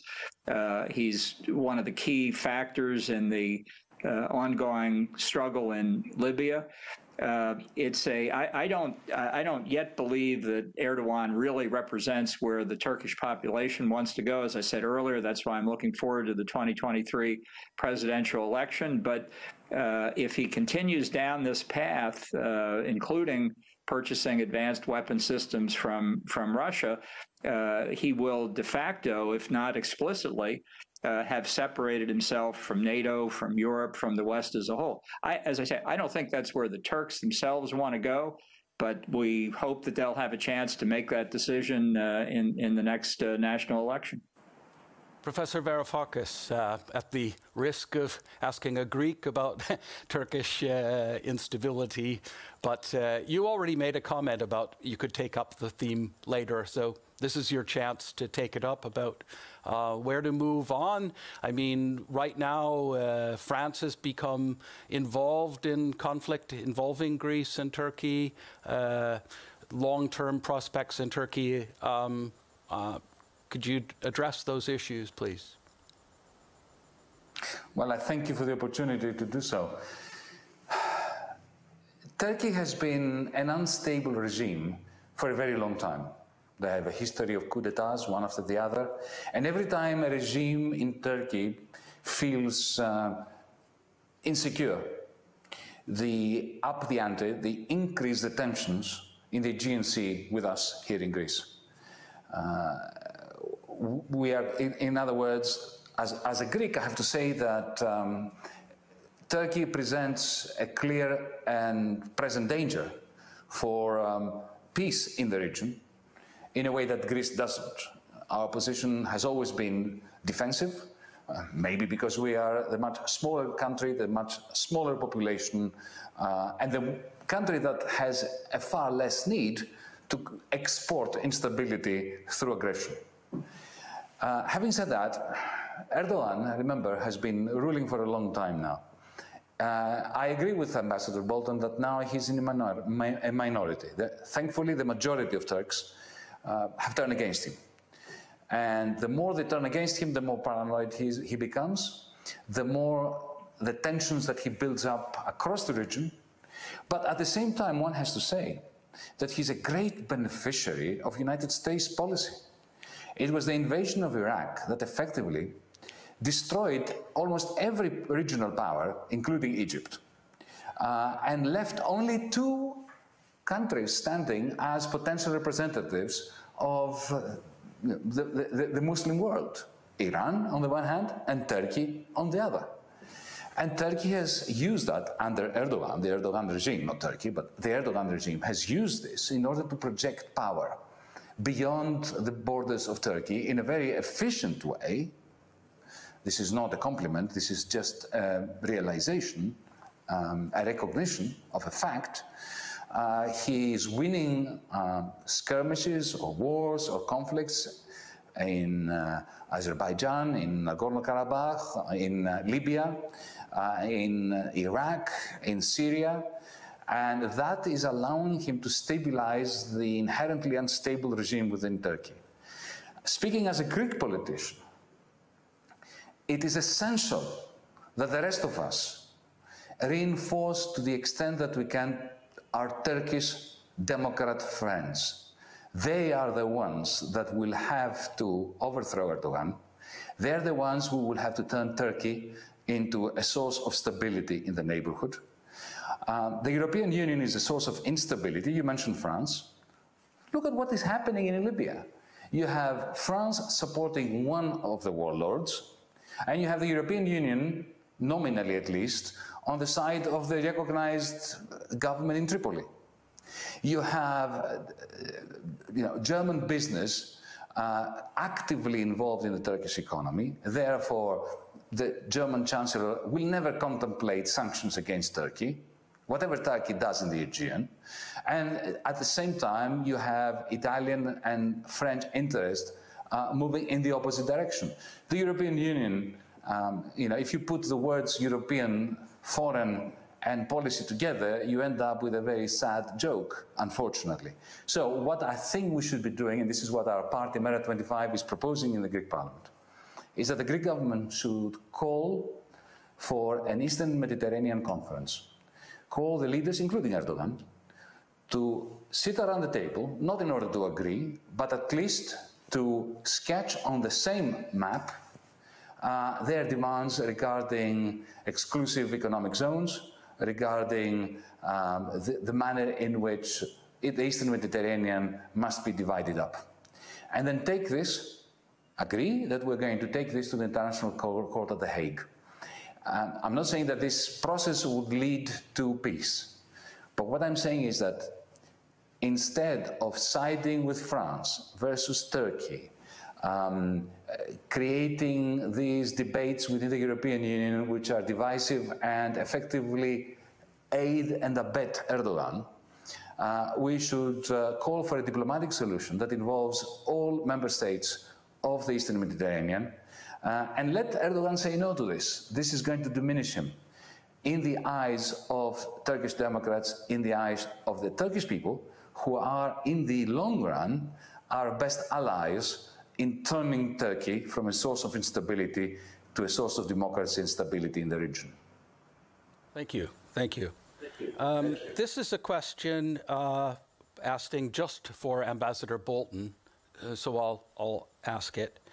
This is quoting from the online questioner. You said in January 2019 that, quote, "It will make a big difference to the U.S. economically if we can have American oil companies really invest in and produce the oil capabilities in Venezuela. To what extent do the interests of U.S. oil companies determine U.S. policy on regime change?" They didn't determine policy. The oil company we were most concerned about and remain most concerned about in Venezuela is Citgo, where the Maduro regime continues to hold a number of Citgo representatives, and the damage they might have done to Citgo in the United States as a result of U.S. recognition of Juan Guaido as the interim president. What I was referring to there was the clear opportunity, if the Maduro regime were forced to recede, for American and other companies, there would be an enormous opportunity to refurbish the incredibly devastated Venezuelan oil infrastructure.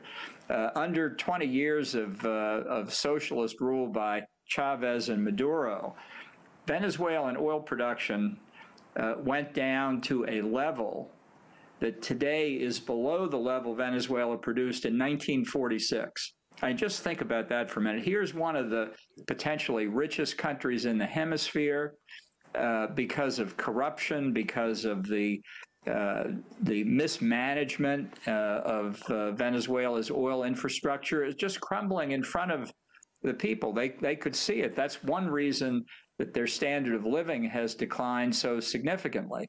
So a Venezuela that could elect its own government, a freer Venezuela, had the possibility of bringing in not just American oil companies, but whoever was interested in bidding to rebuild that infrastructure and recommence production of Venezuelan oil, which would have a tremendous positive benefit for the people of Venezuela. And I'm sad to say, and I regret to this day, that we weren't able to overthrow the Maduro government, because he's an authoritarian, and the people of Venezuela have suffered badly for the last 20 years.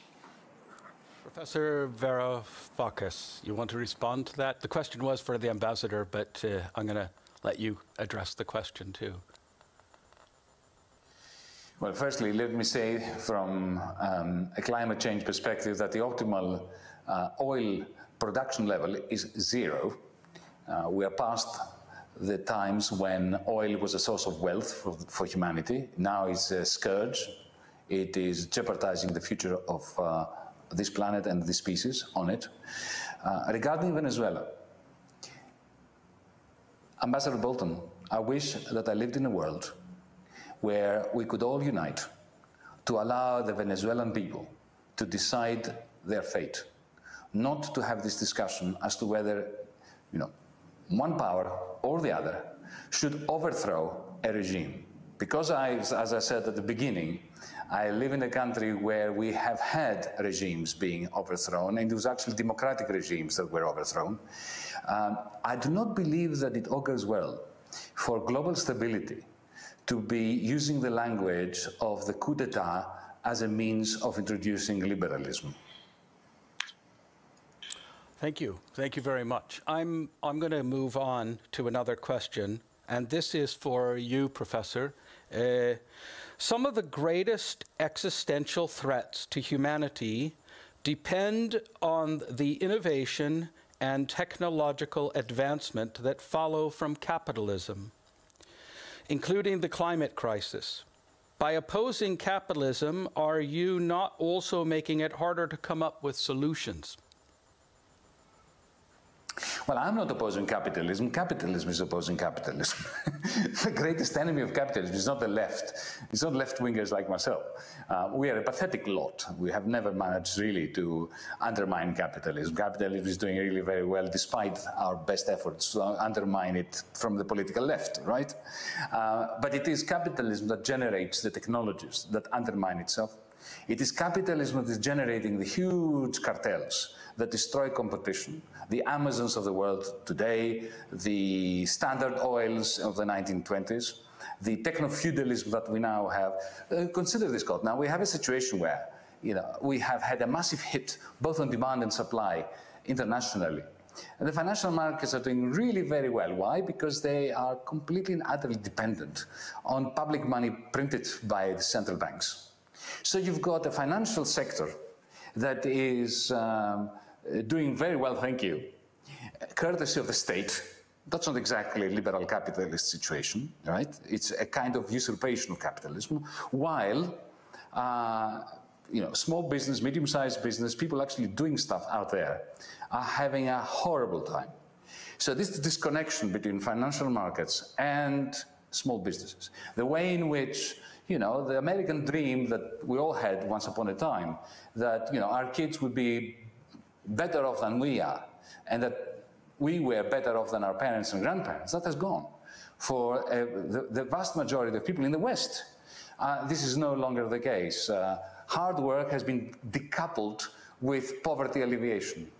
And therefore, you see that capitalism is already morphing into something else, something that bears no relationship to the writings of Adam Smith, the idea of the baker, the brewer, and the butcher, who on the basis of competitive markets are producing and supplying us with our daily bread, meat, and lager. Instead, we have platform companies that resemble mini Soviet unions like Google, Facebook, and Amazon. To save democracy, to save markets and competition, we need to oppose that morphed version of capitalism, that which is the evolution of a capitalism that now doesn't even resemble the vision that pro-capitalist great thinkers put forward. Okay, thank you. Ambassador Bolton, you want to comment about the role of capitalism in technological development? Look, 1776 was a very good year. Adam Smith published The Wealth of Nations. The United States declared independence. The two have gone hand in hand together. Let me just say about capitalism, and I don't want to make it an extended debate. Capitalism is about freedom. Capitalism isn't some philosophy that's imposed from outside. Capitalism is what Aboriginal peoples all around the world did. Some grew food, some did other things. They exchanged products. This is the way people live, and the idea that somehow these fundamental human urges are going to be transformed by governmental action into something else, whether it's for climate change or any other objective, I just think is fantasy. I have another question for Professor Varoufakis. What is the relevance of Marx's analysis, the way governments across the world handle the COVID-19 crisis? Not much. But not even neoliberal analysis, because you see the problem with these grand systems of thinking is that they are particular formulations for particular uses. What was the relationship within the thought of Karl Marx and the Soviet Union? Zero. Zilch. If Marx was alive in the 1970s, he would have probably been a gulag. What is the relationship between Adam Smith's Wealth of Nations that Ambassador Bolton mentioned and the capitalism we have today? Zero. If you work as a warehouse worker in a roboticized process of production, of distribution to be more precise, you're not free. You're a slave of precarity.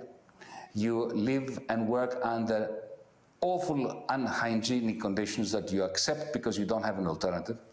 And by the way, Ambassador Bolton, I find your definition of capitalism very interesting.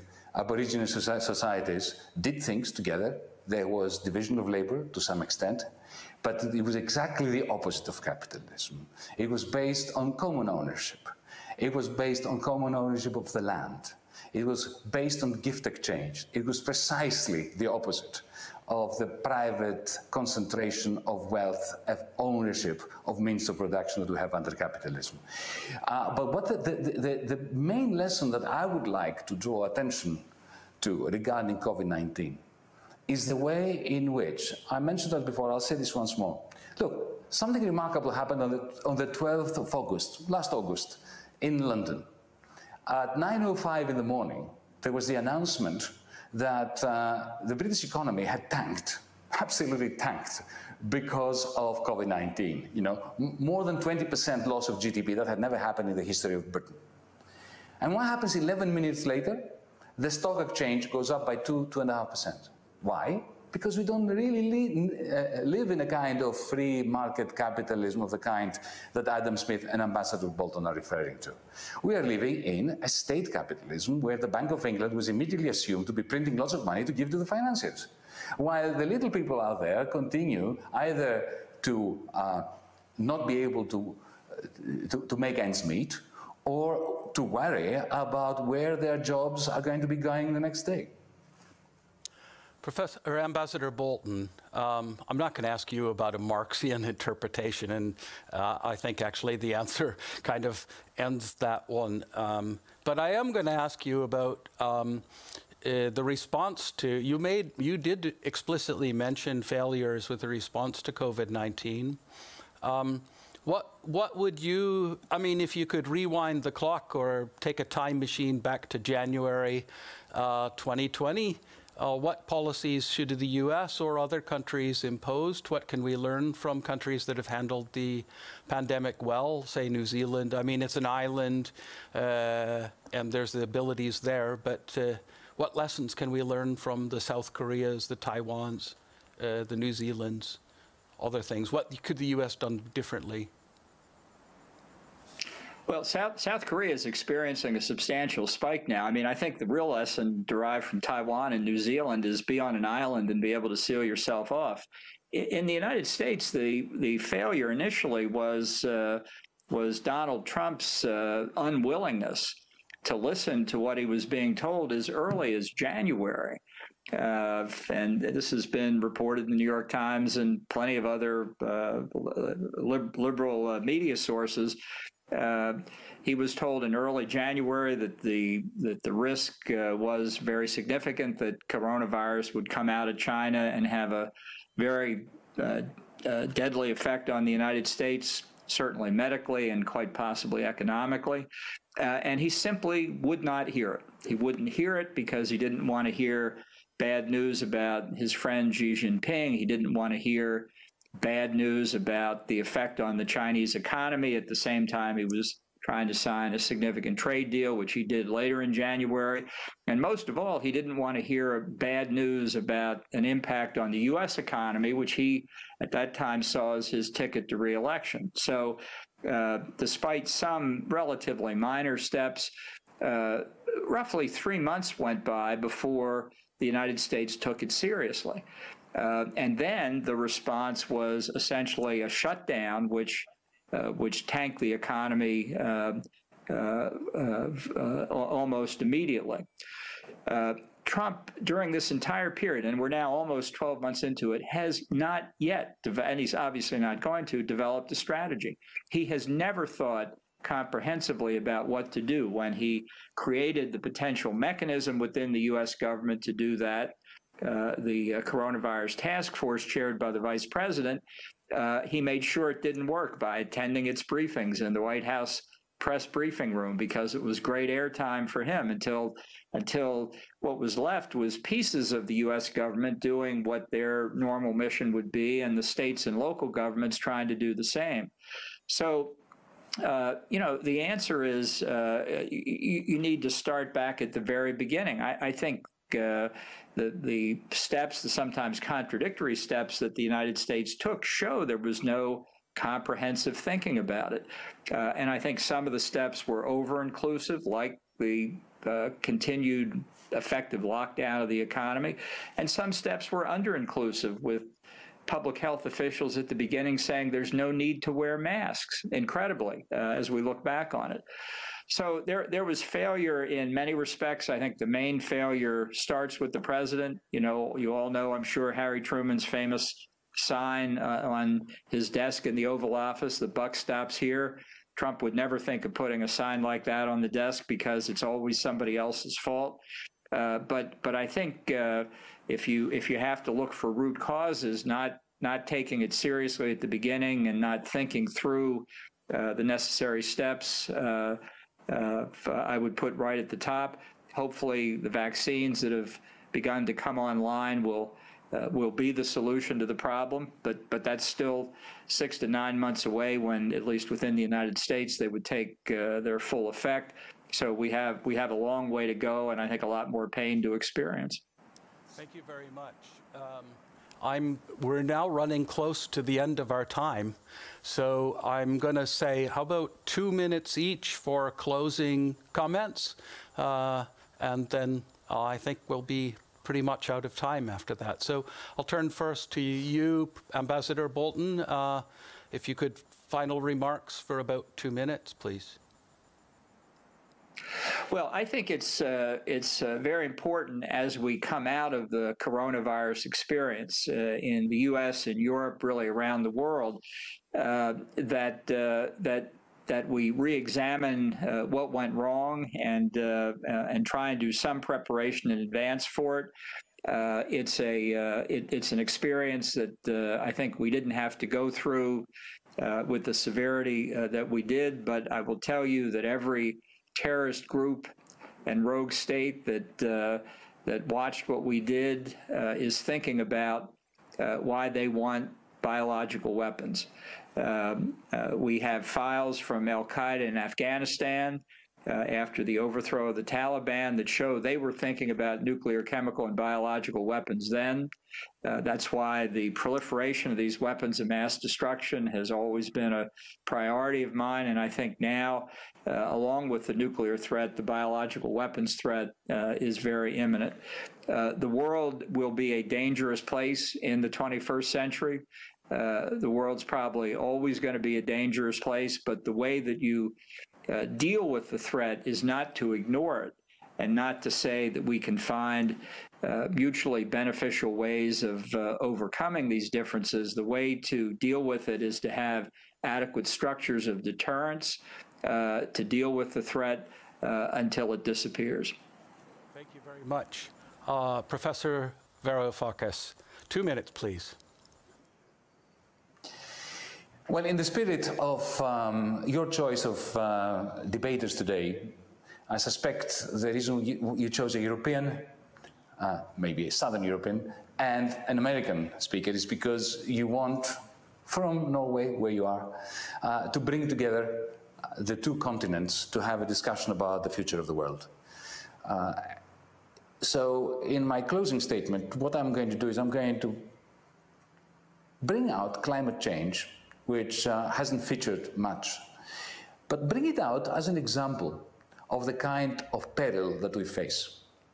Because just like climate change, global security, global poverty, financial stability, public health, especially during a pandemic, these are collective problems, are humanity-wide problems that require collective decisions and collective action. The United States, after 1944, 1945, has played a very significant role and often a very positive role in helping bring together the nations of the world in a degree of harmony and with some efficiency, especially in the 1950s and 60s with Bretton Woods. I do believe that Europeans have two duties.